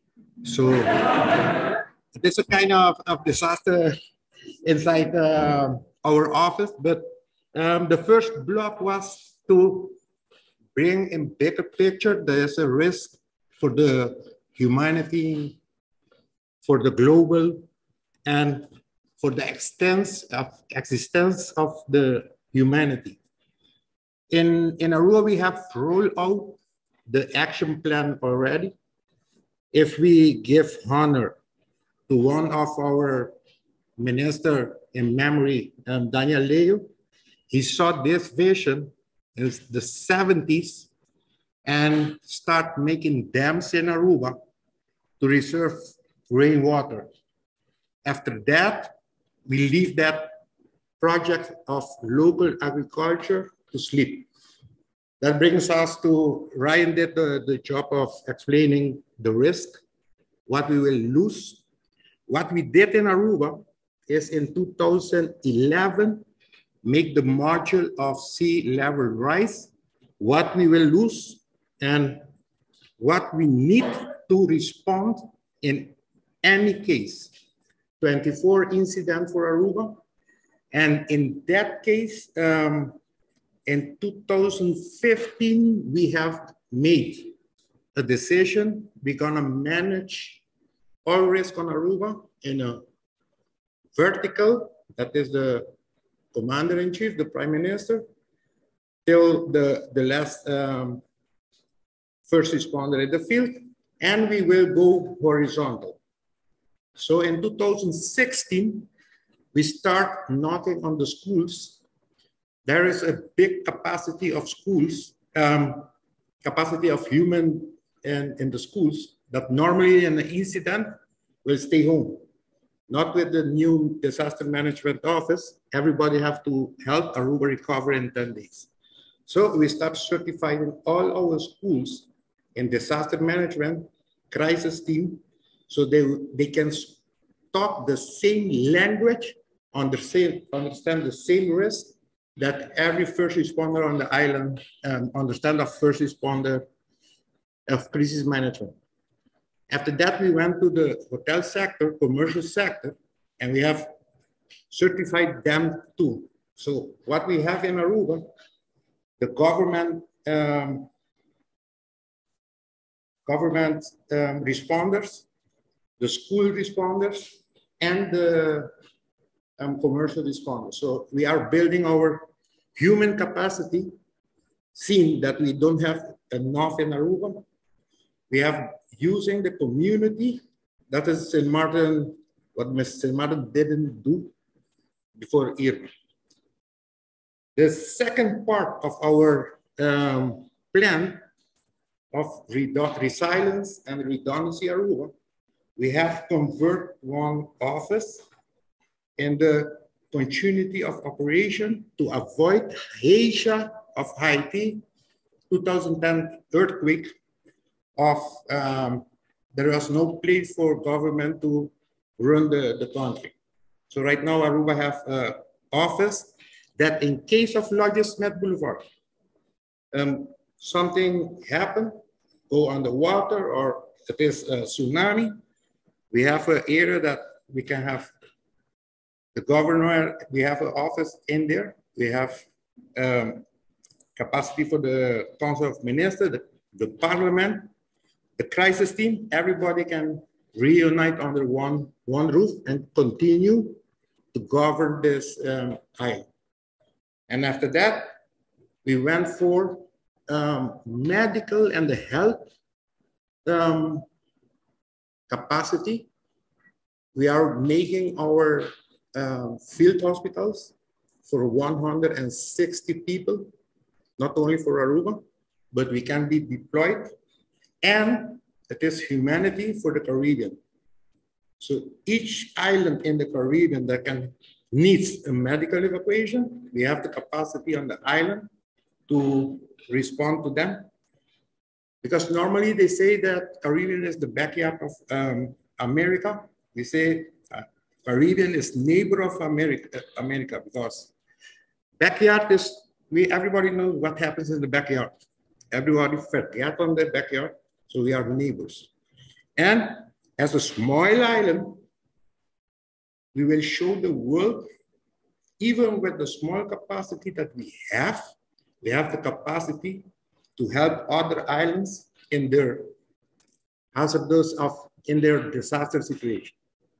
So the first block was telling you, we have a risk, we have to do something. I'm telling you, we are rolling out our plan. We don't have to make a plan. 1st of June 2022, we will start a project, early warning system Aruba, the most modern in the region. If it is not the most modern in the world, because it's going to be a smart, we're from the cell phone, smartphone, we can talk to the community. It's not only a Syrian, but telling the people what to do in the case. And it's a common alert protocol. So every alert in the world will be passed through our early warning system.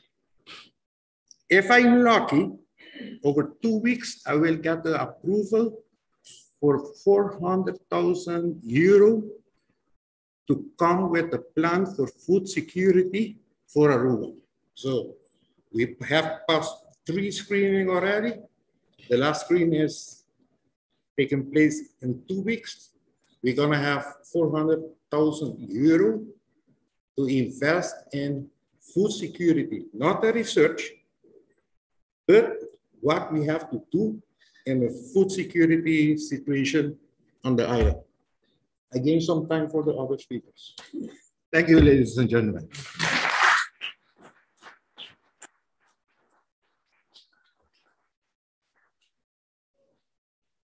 Thank you very much, Mr. Hermans, for your eloquent words and for looking out for us in terms of executing the disaster and risk management function for Aruba.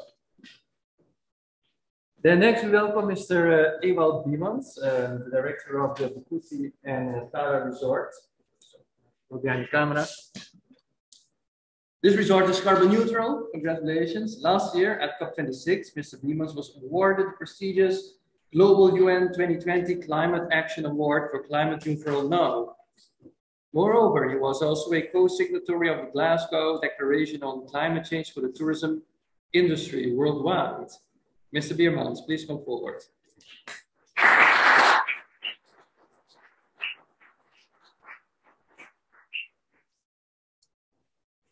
Greetings to you. I thank you for inviting me to this very special conference. It's an honor to be here among such distinguished audience. It is 5 to 12, so to speak, and we need to work hard to save the bit of nature that we have left on our one happy island. And by doing so, we mitigate global damage to our planet. I was asked to speak about our work at Bukuti and Tara Beach Resort. And I'm going to tell you a little bit of the history.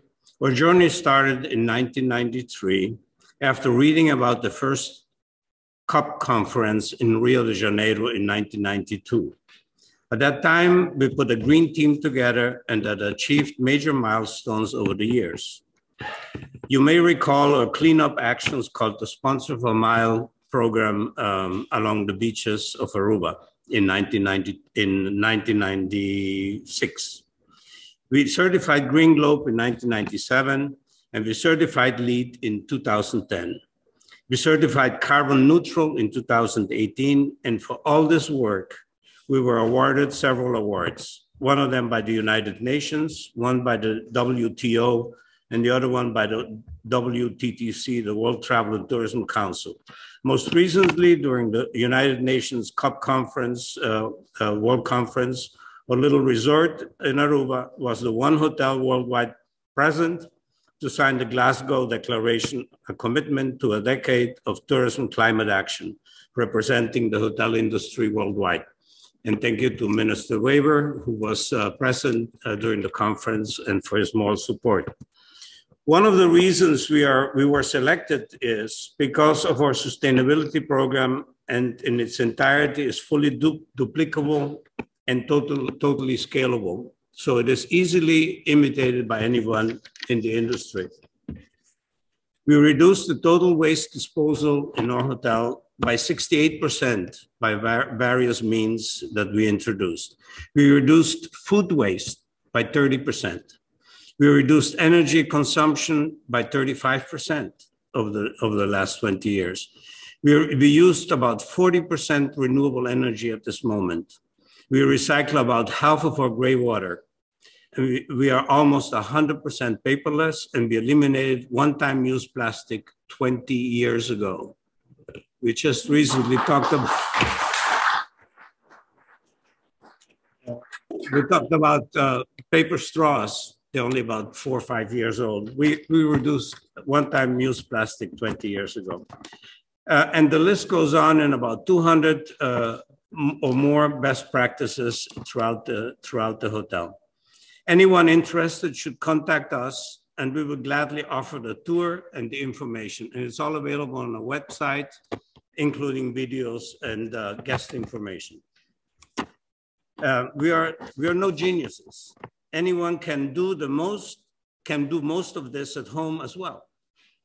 There's also a commercial end to this. It is not 100% altruistic what we're doing. We don't do this only for the environment. We also do it for business. We look at it as niche marketing to attract customers who think like we do. A customer that wishes to enjoy an environmentally safe and guilt-free vacation, a carbon-free vacation during their stay with us.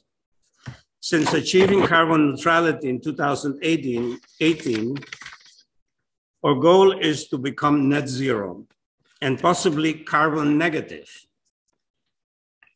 At this moment, we offset about 5% of our carbon emissions through an offset program with the wind farm in Father Pete and the wind farm in India as prescribed by the auditing and certifying body.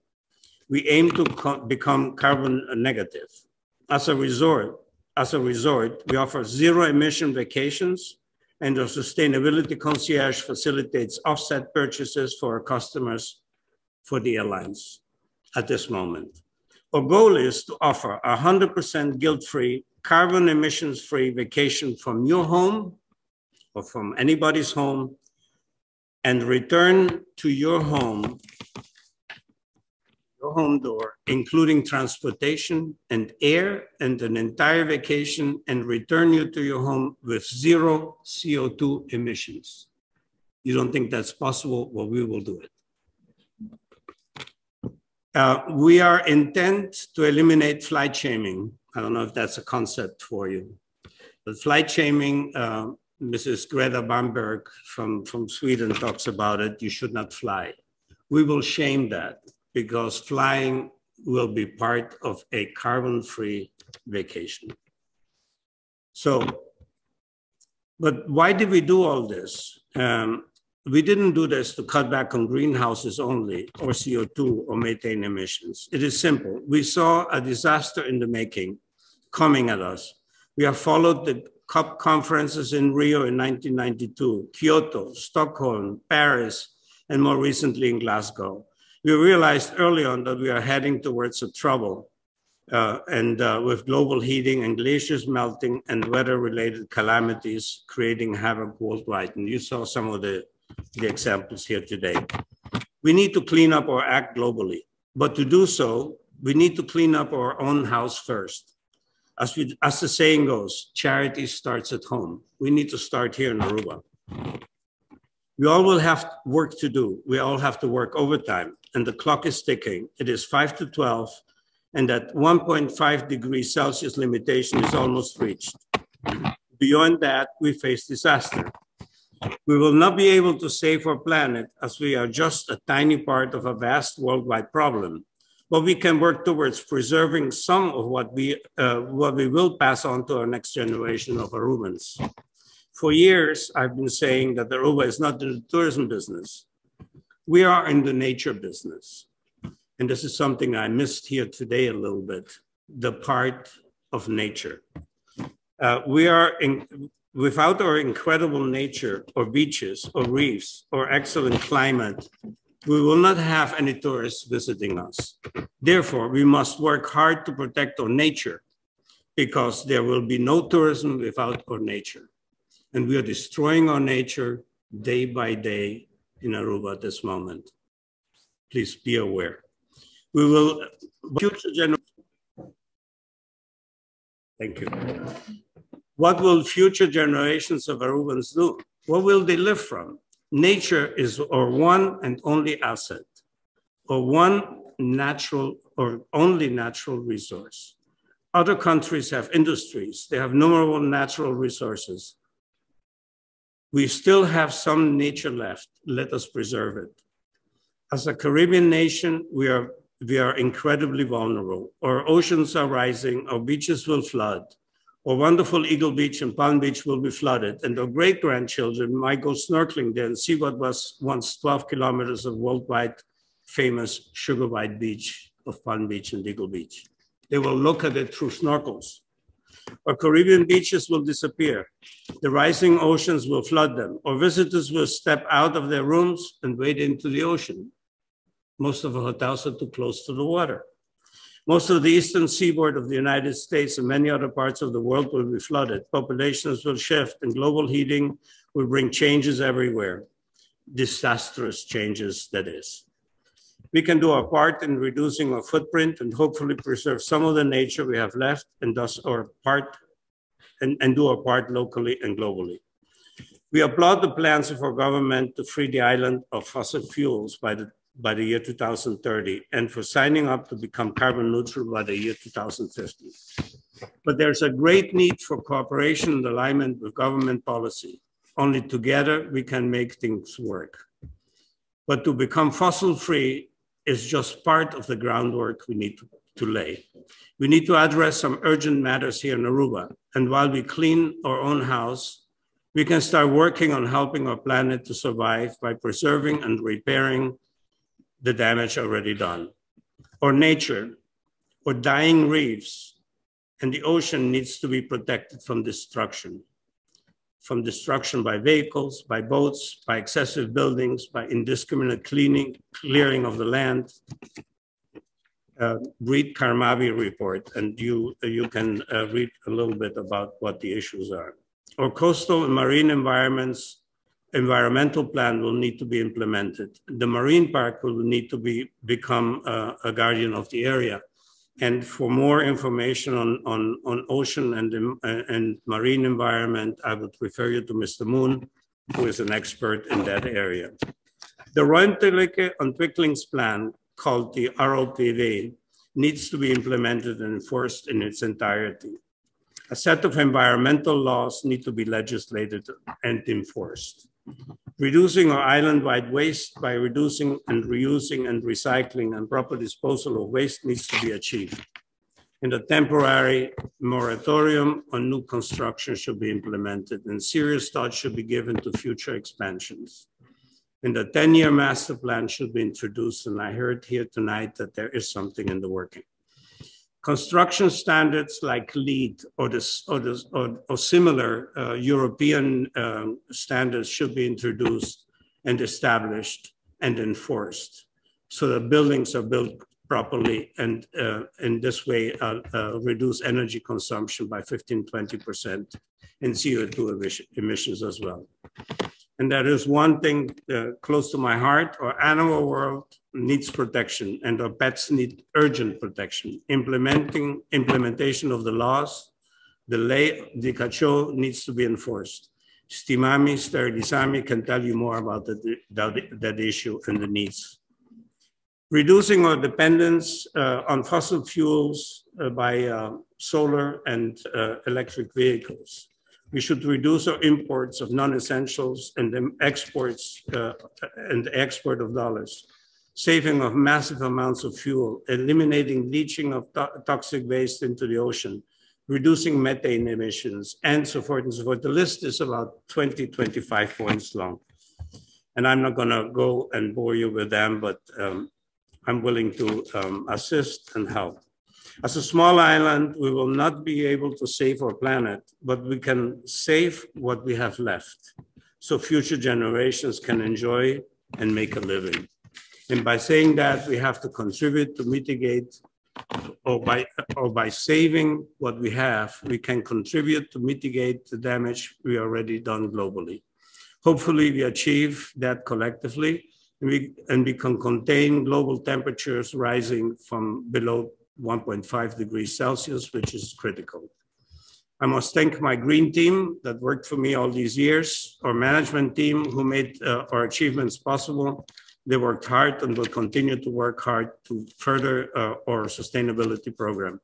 And I thank you for listening to my presentation. It lays within your power to bring the change our island begs for. You can count on our commitment as a resort and as citizens of Aruba. Thank you. Masha danki. Next, we have Mr. Diego Acevedo, who is a PhD candidate from the University of Aruba and from the system program. Mr. Acevedo holds a Master of Science from Delft University of Technology, and he's an expert in the area of renewable energy and wider sustainability issues. Moreover, he has a passion for small islands. Mr. Acevedo, please come forward.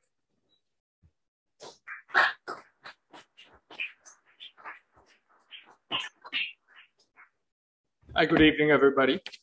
Protocols observed, of course. I see there's a small glitch with the PowerPoint, so maybe you won't see some of the images as I can see. But in the end, it's all about perspective, I think. My title today is Sustainability on Small Islands, but actually I think about it as big ocean states, not small island states like a lot of people have said. There's quite a number of other fellow island states that think of themselves as such. We have unfortunately neglected to look at the ocean. Most of us have our back to it. Yeah, okay. So as I'm part of the system program of the University of Aruba, I also am an engineer, I'm an entrepreneur. I work on ocean-related solutions, engineering solutions for food, for energy, for water, and for materials. So I hope to come with a little bit of a different perspective again today on the challenge that we're facing. So I will start with a little bit of doom. Unfortunately, there was a couple of studies published very recently that told us what was the actual overall reduction in greenhouse gas emissions due to the COVID pandemic. And it is a very sad number to hear when we know that all of this flight shaming, all of these flights that were grounded during almost a full year, everybody's at home, all the offices are closed, but the amount of greenhouse reductions that we were able to achieve by just staying home was less than 8%. So basically, we stayed home and it didn't really do much globally. This is a problem. And it's a bigger problem than we think, because yes, we're here in Aruba, a nice tropical island next to the ocean, but this is a map of the global density of the world. We know where emissions are coming from. We know that most of the world's population is located in the tropics. Most of the world's population is located next to the ocean.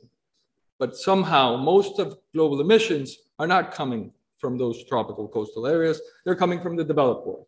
And we want everybody to be able to reach a sustainable development, reach the standard of living that actually us here in Aruba are reaching. So that's where I see the opportunity for this big state, this big ocean state of Aruba and our partners within the kingdom.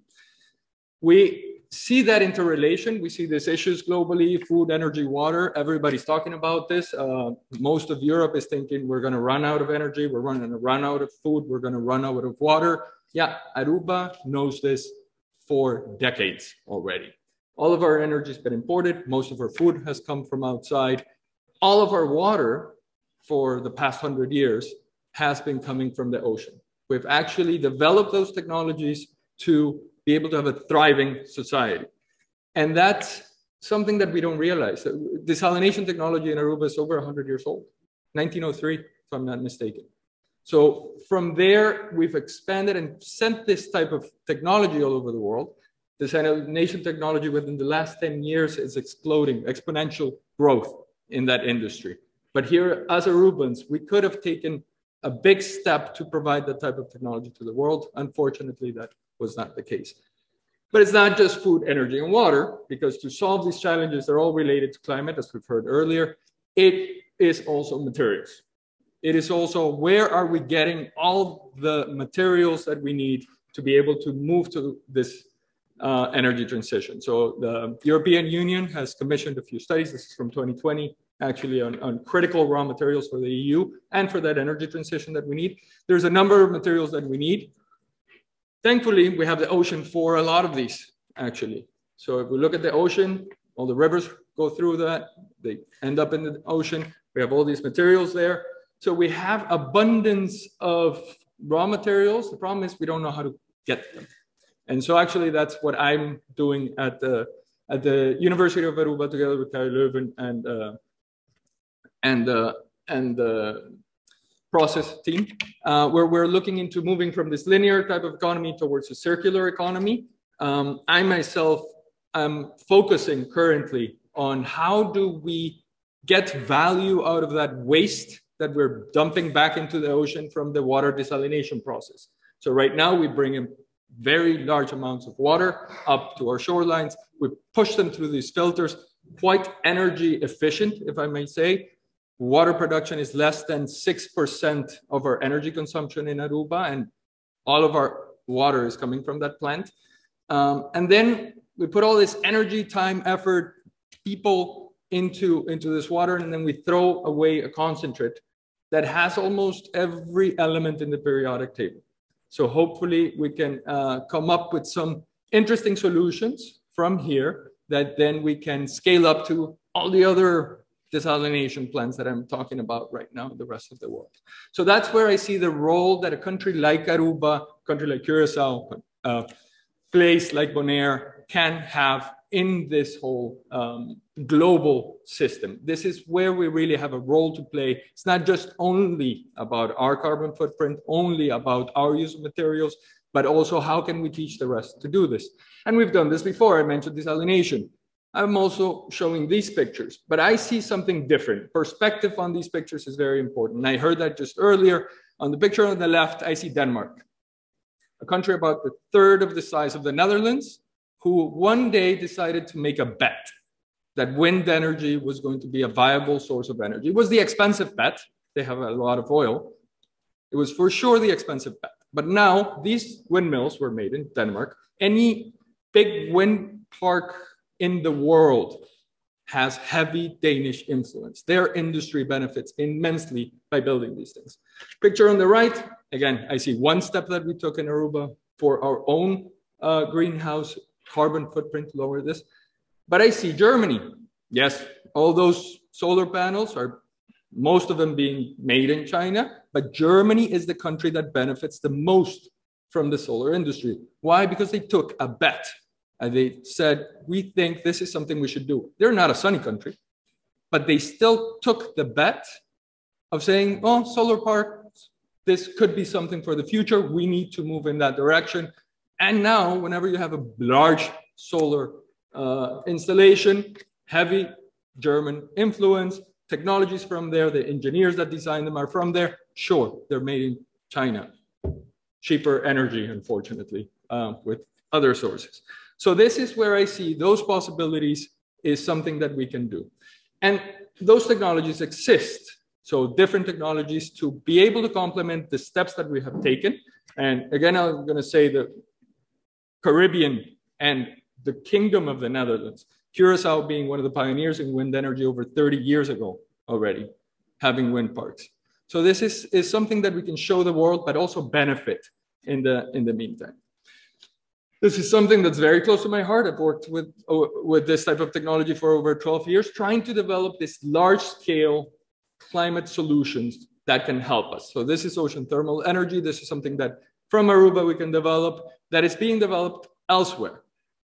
When I started looking into that, I started looking into it initially just energy, but then you start branching out. What have other people done in Japan, in Taiwan, in Korea, in Hawaii? They said, well, we use this ocean thermal energy, but then they also feed themselves. They have greenhouses that are cooled, making produce that wouldn't grow there otherwise. They have algae farms that are NASDAQ listed companies doing all these nutritional supplements. So they're supplementing their economies by using a resource that nobody else has. Us, we're an ocean state, we have that resource. So I think that's something that we could do here in Aruba. It's been talked about before. This is a picture from only a couple of months ago in French Polynesia, country far, far, far away from everything, where they are moving ahead with these type of technologies because it just makes sense. Lower carbon, lower costs, sustainable use of the ocean. Something that we really need to look. This is something that this could look like in Aruba, a nice big district cooling system, wiping out about 20% of our energy demand in one go. That's 20% of oil that we wouldn't have to import, or LNG, or any other type of fossil-based fuel, because that's something that's, as was mentioned earlier, always running. This is another opportunity that I see, floating solars. Well, we don't have enough space. I've actually ran the numbers. We would need more than 500 megawatts. That's about a half a gigawatt of solar park if we were to run full Aruba on solar. We don't have the space. We are one of the highest density populations in the world. So we need to look at where do we have the space, and not just look at where do we put something and that's it. How do we put it in a good way? Something that's going to give us extra value. Something that's going to perhaps, in synergies with wind parks, we can generate a lot more power in a very small place.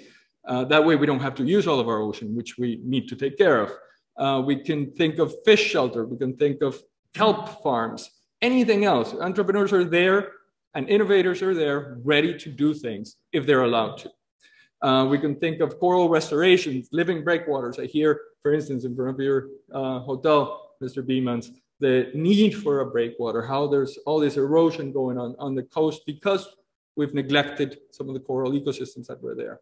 We could come up with innovative solutions to make this replenish. Not only that, I see other opportunities on climate controlled and protected agriculture. When I hear the talks on Aruba on food, a lot of this goes into the cost of water. But I also see that in Aruba, we have about 5 or 6 high-tech growers now. When you go talk to them, that's not their issue anymore.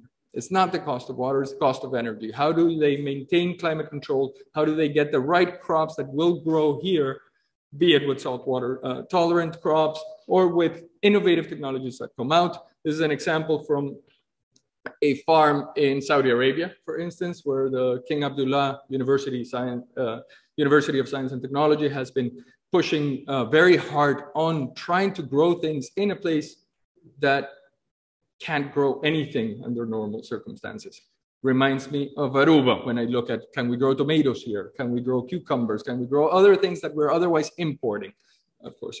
So I think that's important to see. So as I mentioned, the solutions are abundant. It requires a different perspective. It needs a cultural and a political mind shift of who are we doing this for? How can we do this? Is it just for us? Is it also for the rest of the world? What type of innovation niches can we create? Which legislation needs to be updated to make sure that those innovation niches actually flourish? How can we enable those risk takers? How do we provide that structural and financial support and get the right partnerships in place? Because of course, the risk comes with a reward. Who's putting the risk in there? Who else is going to benefit? So we need those international partnerships to be able to fund this. We cannot take the risk alone as a smaller economy in the end, but we can help others develop this system, which I'm proudly a part of. Is one of those examples where I think where we have a long-term vision and we help foster that human element and try to reverse the brain drain that is usually occurring on our islands. So with that, I leave you with the islands. We have done this before. Picture person on the right is a personal hero of mine. May he rest in peace. Unfortunately, Mr. Tony de Brum, he was the architect of the climate agreement in Paris. He was a minister from the Republic of Marshall Islands, small little island, single-handedly got most of the world to actually agree to 1.5 degrees cap on climate change. Just one person from a small island could have that global influence. We can do this again and again. Thank you.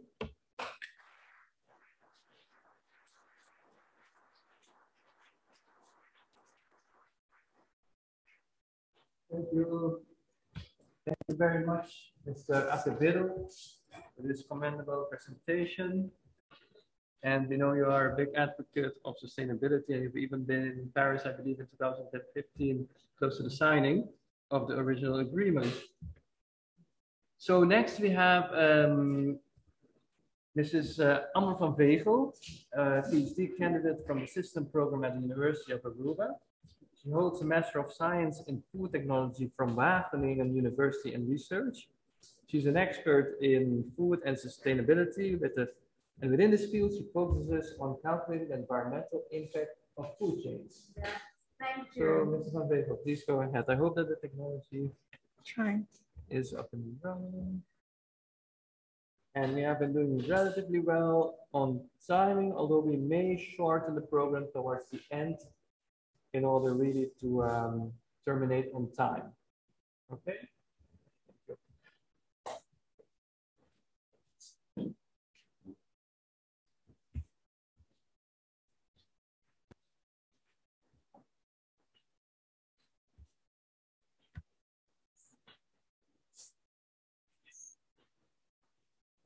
Okay, thank you a lot for a very nice introduction. Thank you everyone for being here. Thank you audience at home. So today I'm going to talk about the carbon footprint of our food consumption. Everything actually has a carbon footprint. The chair you're sitting on, the clothes you're wearing, the laptop you're looking at. And I'm going to dive into why does food have a carbon footprint? And why should we care?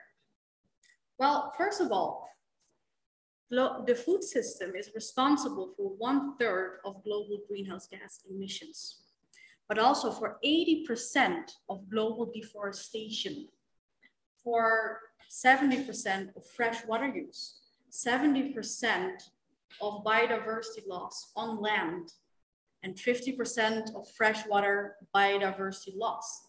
But next to that, we need land to grow food, but about 52% of global land is degraded. On top of that, world population is increasing and getting more wealthy. When we get more wealthy, we tend to eat more meat. And this is gonna worsen all the problems described earlier. So today, I'm gonna talk about my research at the University of Aruba with its system, which is about the environmental impact of the food consumption of islets with an in-depth case study of Aruba. Then I will give a few action points. What can we do tomorrow? And what do I think is one of our biggest challenges to achieve a sustainable food system here on Aruba, which can be an example to the rest of the world, as we have heard earlier today, is possible. So my research, I'm doing 3 different things at the moment, but more is to follow because I still have 2.5 years left. First of all, I'm calculating the environmental impact of Aruba's food consumption. In this presentation, I will only focus on carbon footprint. So we had a look with the help of students. I have a lot of help of students, thank God. A lot of students from KU Leuven, students from this university as well. We looked at the carbon footprint of Aruba's food imports, because later on we will add the local food production. And we will also do this study probably for Curacao later on this year. There are a lot of results, but one of the main things that I think everyone here should know is that although beef contributed only for 3% to the total food imports, it contributed for 26% to the total carbon footprint of Aruba's food consumption. Now, why does beef have a carbon footprint? Well, the cow stands somewhere in Brazil, the US, the Netherlands, maybe. Maybe forest was burned for that. The cow is at the farm. It's eating, digesting, emitting methane emissions, a potent greenhouse gas. The cow is excreting manure, greenhouse gases. The cow is eating. That feed, the food for the cow, had to come from somewhere. Maybe land was deforested. Fertilizers were needed. Pesticides, herbicides, a tractor driving over the land powered by diesel. Feed had to be processed. And on top of that, the slaughterhouse, transport, retail, and packaging. But what I want you to take away from this is that the largest part of the carbon footprint of beef is not due to packaging or transport, but due to what happens at the farm. So this is an example of an example. This is a research showing the general carbon footprint of different food products. What I want you to take away from this one is that in general, animal products have the highest carbon footprint, with an exception for milk, which is a very watery product. Now you see here, beef has a carbon footprint of 60 kilograms per kilogram, but that's not true, because beef can have a variable, every food product has a variable carbon footprint, and it can be anywhere for beef between 10 and 432 kilograms per kilogram CO2 per kilogram. The higher end of the scale is when deforestation occurred in the production of beef. So that's why the second part of my research is to find out more about the specific carbon footprint of beef in Aruba. We do this also for chicken and the selection of fish and seafood products. Once we know what country the beef comes from, it brings us a lot closer to what is the real environmental impact, the real carbon footprint. And we see that beef from the Netherlands in general scores a lot lower than beef from Brazil. This is depending on production methods. The last part of the study I want to talk about is I'm looking into the carbon footprint of different vegetables. And I want to take tomatoes as an example. So we can buy tomatoes from maybe 8 different countries of origin with each different production methods and different ways the tomatoes can get to Aruba.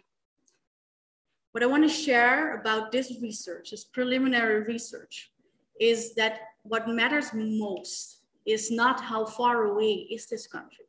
It's how does the tomato get to Aruba, by sea or by air? And on average, the air thing, again, flying shame. On average, when we import that tomato by air, it's emitting 8 times more greenhouse gases than by sea. So we need to ask ourselves, is this necessary? And that's an interesting question because food touches upon so many different topics, economics, policy, preferences, etc. So what, I know. And that's why I'm looking for partnerships for my research. I have already talked with several wholesalers, hotels, but I really want to work together with the Aruban community to get solutions tailored to Aruba. So what can we do tomorrow or tonight if we're still going to the supermarket? First of all, more plants, less animals. More plants, less animals. Reduce food waste. Buy more locally. Prevent flying in of food. And that's not so easy because it's still a bit mysterious when is food flown in or not for the regular consumer. But lastly, I want to emphasize, I'm not asking everyone to become a vegetarian or to become vegan. Food is something highly personal, very intimate, and changing food habits is something that's not so easy. But it can be little changes that we can do. When we're gonna buy a pasticcio tomorrow, what are we gonna choose? Beef or chicken? Well, if you don't really care, if you like both, go for chicken. Why? Because you are reducing at least half of the carbon footprint of that action. Of course, I would rather encourage you to buy a fruit shake, but maybe you really feel like a pasticcio. I do that too sometimes. So what can we do in the long run? It's not easy. It's not gonna be easy. We need to change our dietary habits. We need a drastic dietary shift as explained before. But asking that from our community right now, it's like asking a kid in a candy store not to eat any candy because we are constantly being seduced. We're being seduced to eat sugary foods, to eat fatty foods, to eat meaty foods, to eat salty foods, everywhere. Cannot escape. Fast food chains, everywhere. I live in Santa Cruz. Of course, there's traffic when children need to go to schools or when the schools end, but there is traffic around dinner time because there is a huge amount of fast food chains in Santa Cruz and they're building a Burger King as well. So we are seduced by unhealthy food and unsustainable food, and that needs to change. It will lead to healthier diets. It will lead to healthier people, social benefits, and less healthcare costs. I want to end this talk with a very big compliment to everyone on Aruba, on Curacao, on every island, everywhere in the world who is working towards this. Hotels that are reducing their portions, reducing food waste. Providers of vegan foods. People cooking for their family. And thank you to the catering of today that there's no beef on the menu. Thank you.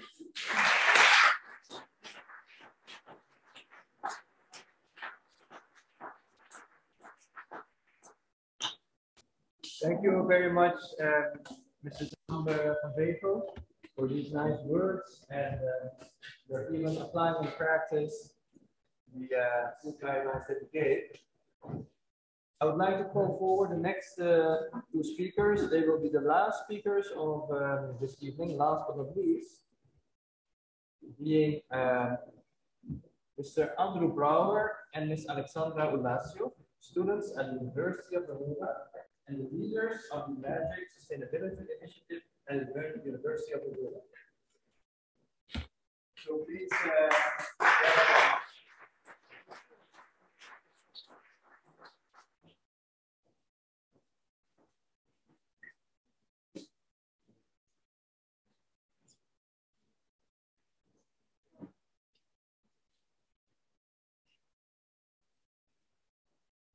Buenas noches, everyone. We're very happy to be here and to be able to present to you.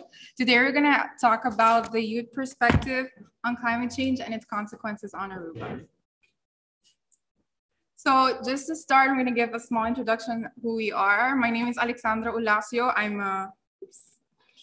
a second-year student here at the university in System. And together with me, I have Andrew Bauer, who's a first-year student.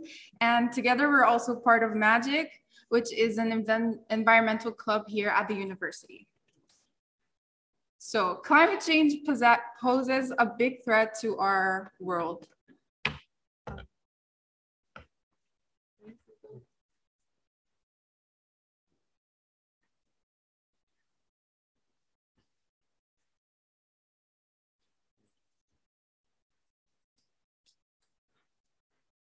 Sorry.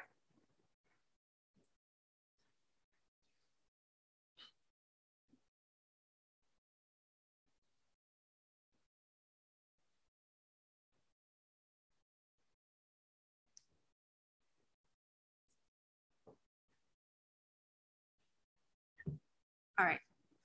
Climate change poses a big threat to our world. Out of the different areas of climate change, sea level rise and global warming pose the biggest threats to our societies. It may be possibly the reason for our major population extinction.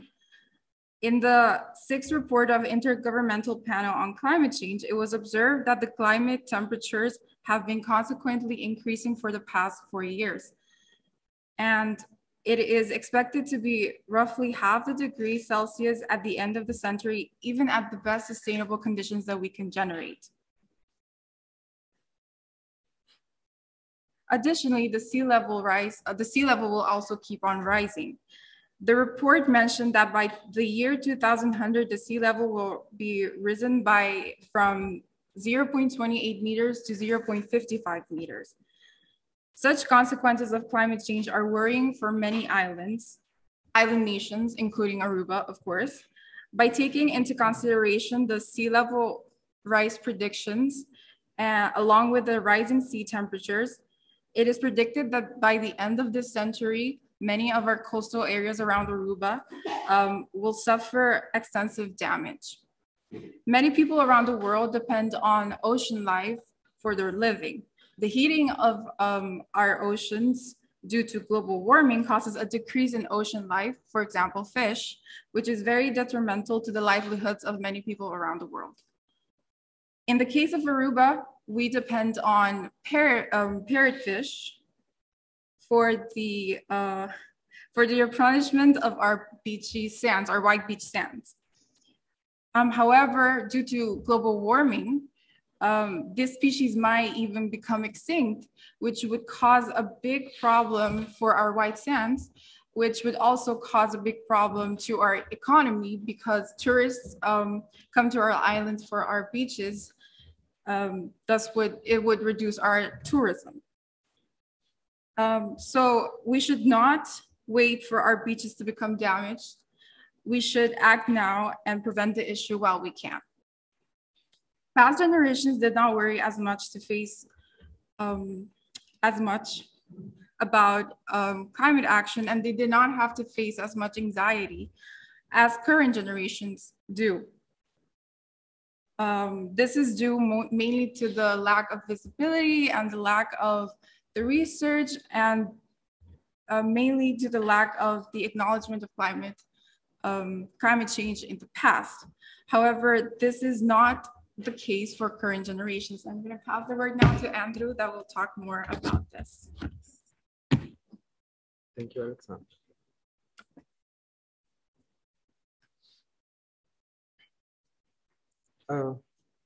The youth plays an interesting role in the issue of climate change. We are seen by many as the leaders of tomorrow and are expected to be the pillars of fight against climate change, whilst we had little to do with the cause. Regardless, we acknowledge that climate change poses a great threat to our future. This being said, we would expect everyone to make an immediate change to prevent the escalation of the issue. to stop the unstoppable and put it in reverse. Yet, that is not the case. We are thankful that the government of Aruba has acknowledged the issue of climate change in their agenda and has put it as a high priority in their agenda. Worldwide, big corporations and governments have yet to make any necessary changes to go against the consequences of climate change. Furthermore, some even have to acknowledge the existence of climate change. Because of this, groups of young people have marched to the streets in order to express their concerns and hopefully influence their policymakers. Young people are at an advantage when it comes to implementing and adapting new ideas to help fight climate change. We have the ability to swiftly change the lifestyle choices of everyday life. Thankfully, examples of youth empowerment to fight against climate change can be seen worldwide through various youth organizations. Such is the case in our community. The environmental club at the University of Aruba that I am representing today, called MAGIC, short for Making Aruba a Greener Environment Club, focuses on education on sustainable topics and executing projects around sustainability. Along with MAGIC, many other organizations also share the same goal: protect and make aware. Scubble Bubbles, an organization that consists mainly of young volunteers, has been credited with being an outstanding innovator by Futura Aruba and the government of Aruba. This organization prides itself in doing underwater cleanups, coral reef restorations, and so much more. These are just a few organizations out of many that are taking action to help Aruba. The University of Aruba is also proudly home to its newest faculty, SYSTEM, which stands for Sustainable Island Solutions through Science, Technology, Engineering, and Mathematics. This study focuses on developing an interdisciplinary view on creating sustainable solutions for small island nations. SYSTEM is a key factor for higher education in sustainable development. Through SYSTEM, empowered young adults can not only spread awareness about climate change, but actively contribute to sustainable solutions as future engineers and scientists. I would like to end our presentation with a quote. It is imperative that the youth also partake in the decision-making of national and global levels. Many proclaim that the youth are leaders of tomorrow. However, taking adequate action starts with the leaders today. Thank you very much.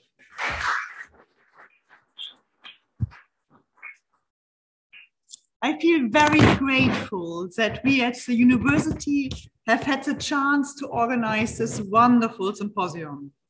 Thank you to all of you for making this happen on such a short notice. It was really, eye-opening and fascinating to listen. What I learned, Aruba is about nature. Our Earth is about oceans. And we should eat more plants, less animals. And it was a good choice when we have a lot of international visitors on Thursday to choose for chicken and a vegetarian meal. So, and I also learned together we can make it happen. Let us work together in green teams, in climate change councils. Let us ask for help and assistance. Invest in partnerships. And today we can be sure we have seen it. We have a lot of expertise on the island. Let us make it happen in working together. And we should really monitor and measure the impact. And everything we are doing now has a strong impact on the future generation. We need youth empowerment, involvement of the young people. And yeah, as rector, I'm very, very proud of our PhDs, their research, and our students actively involved in actions to hinder climate change. So thank you very much to especially our students and PhD students. Energy transition is also, as we heard today, an old subject. This transition is ongoing, from coal to gas to solar energy to renewable energy. So it's an ongoing discussion and we are part of it. We need to adapt our legislation, not only in the energy area. So there's a lot of work to do on Aruba. And we all need a mind shift. And I think that we started today this mind shift. Cross-sectoral action plans are needed. And we also learned, every single person, and we as Aruba can make a difference and be a model to the world. Thanks again for coming. Thanks again for listening.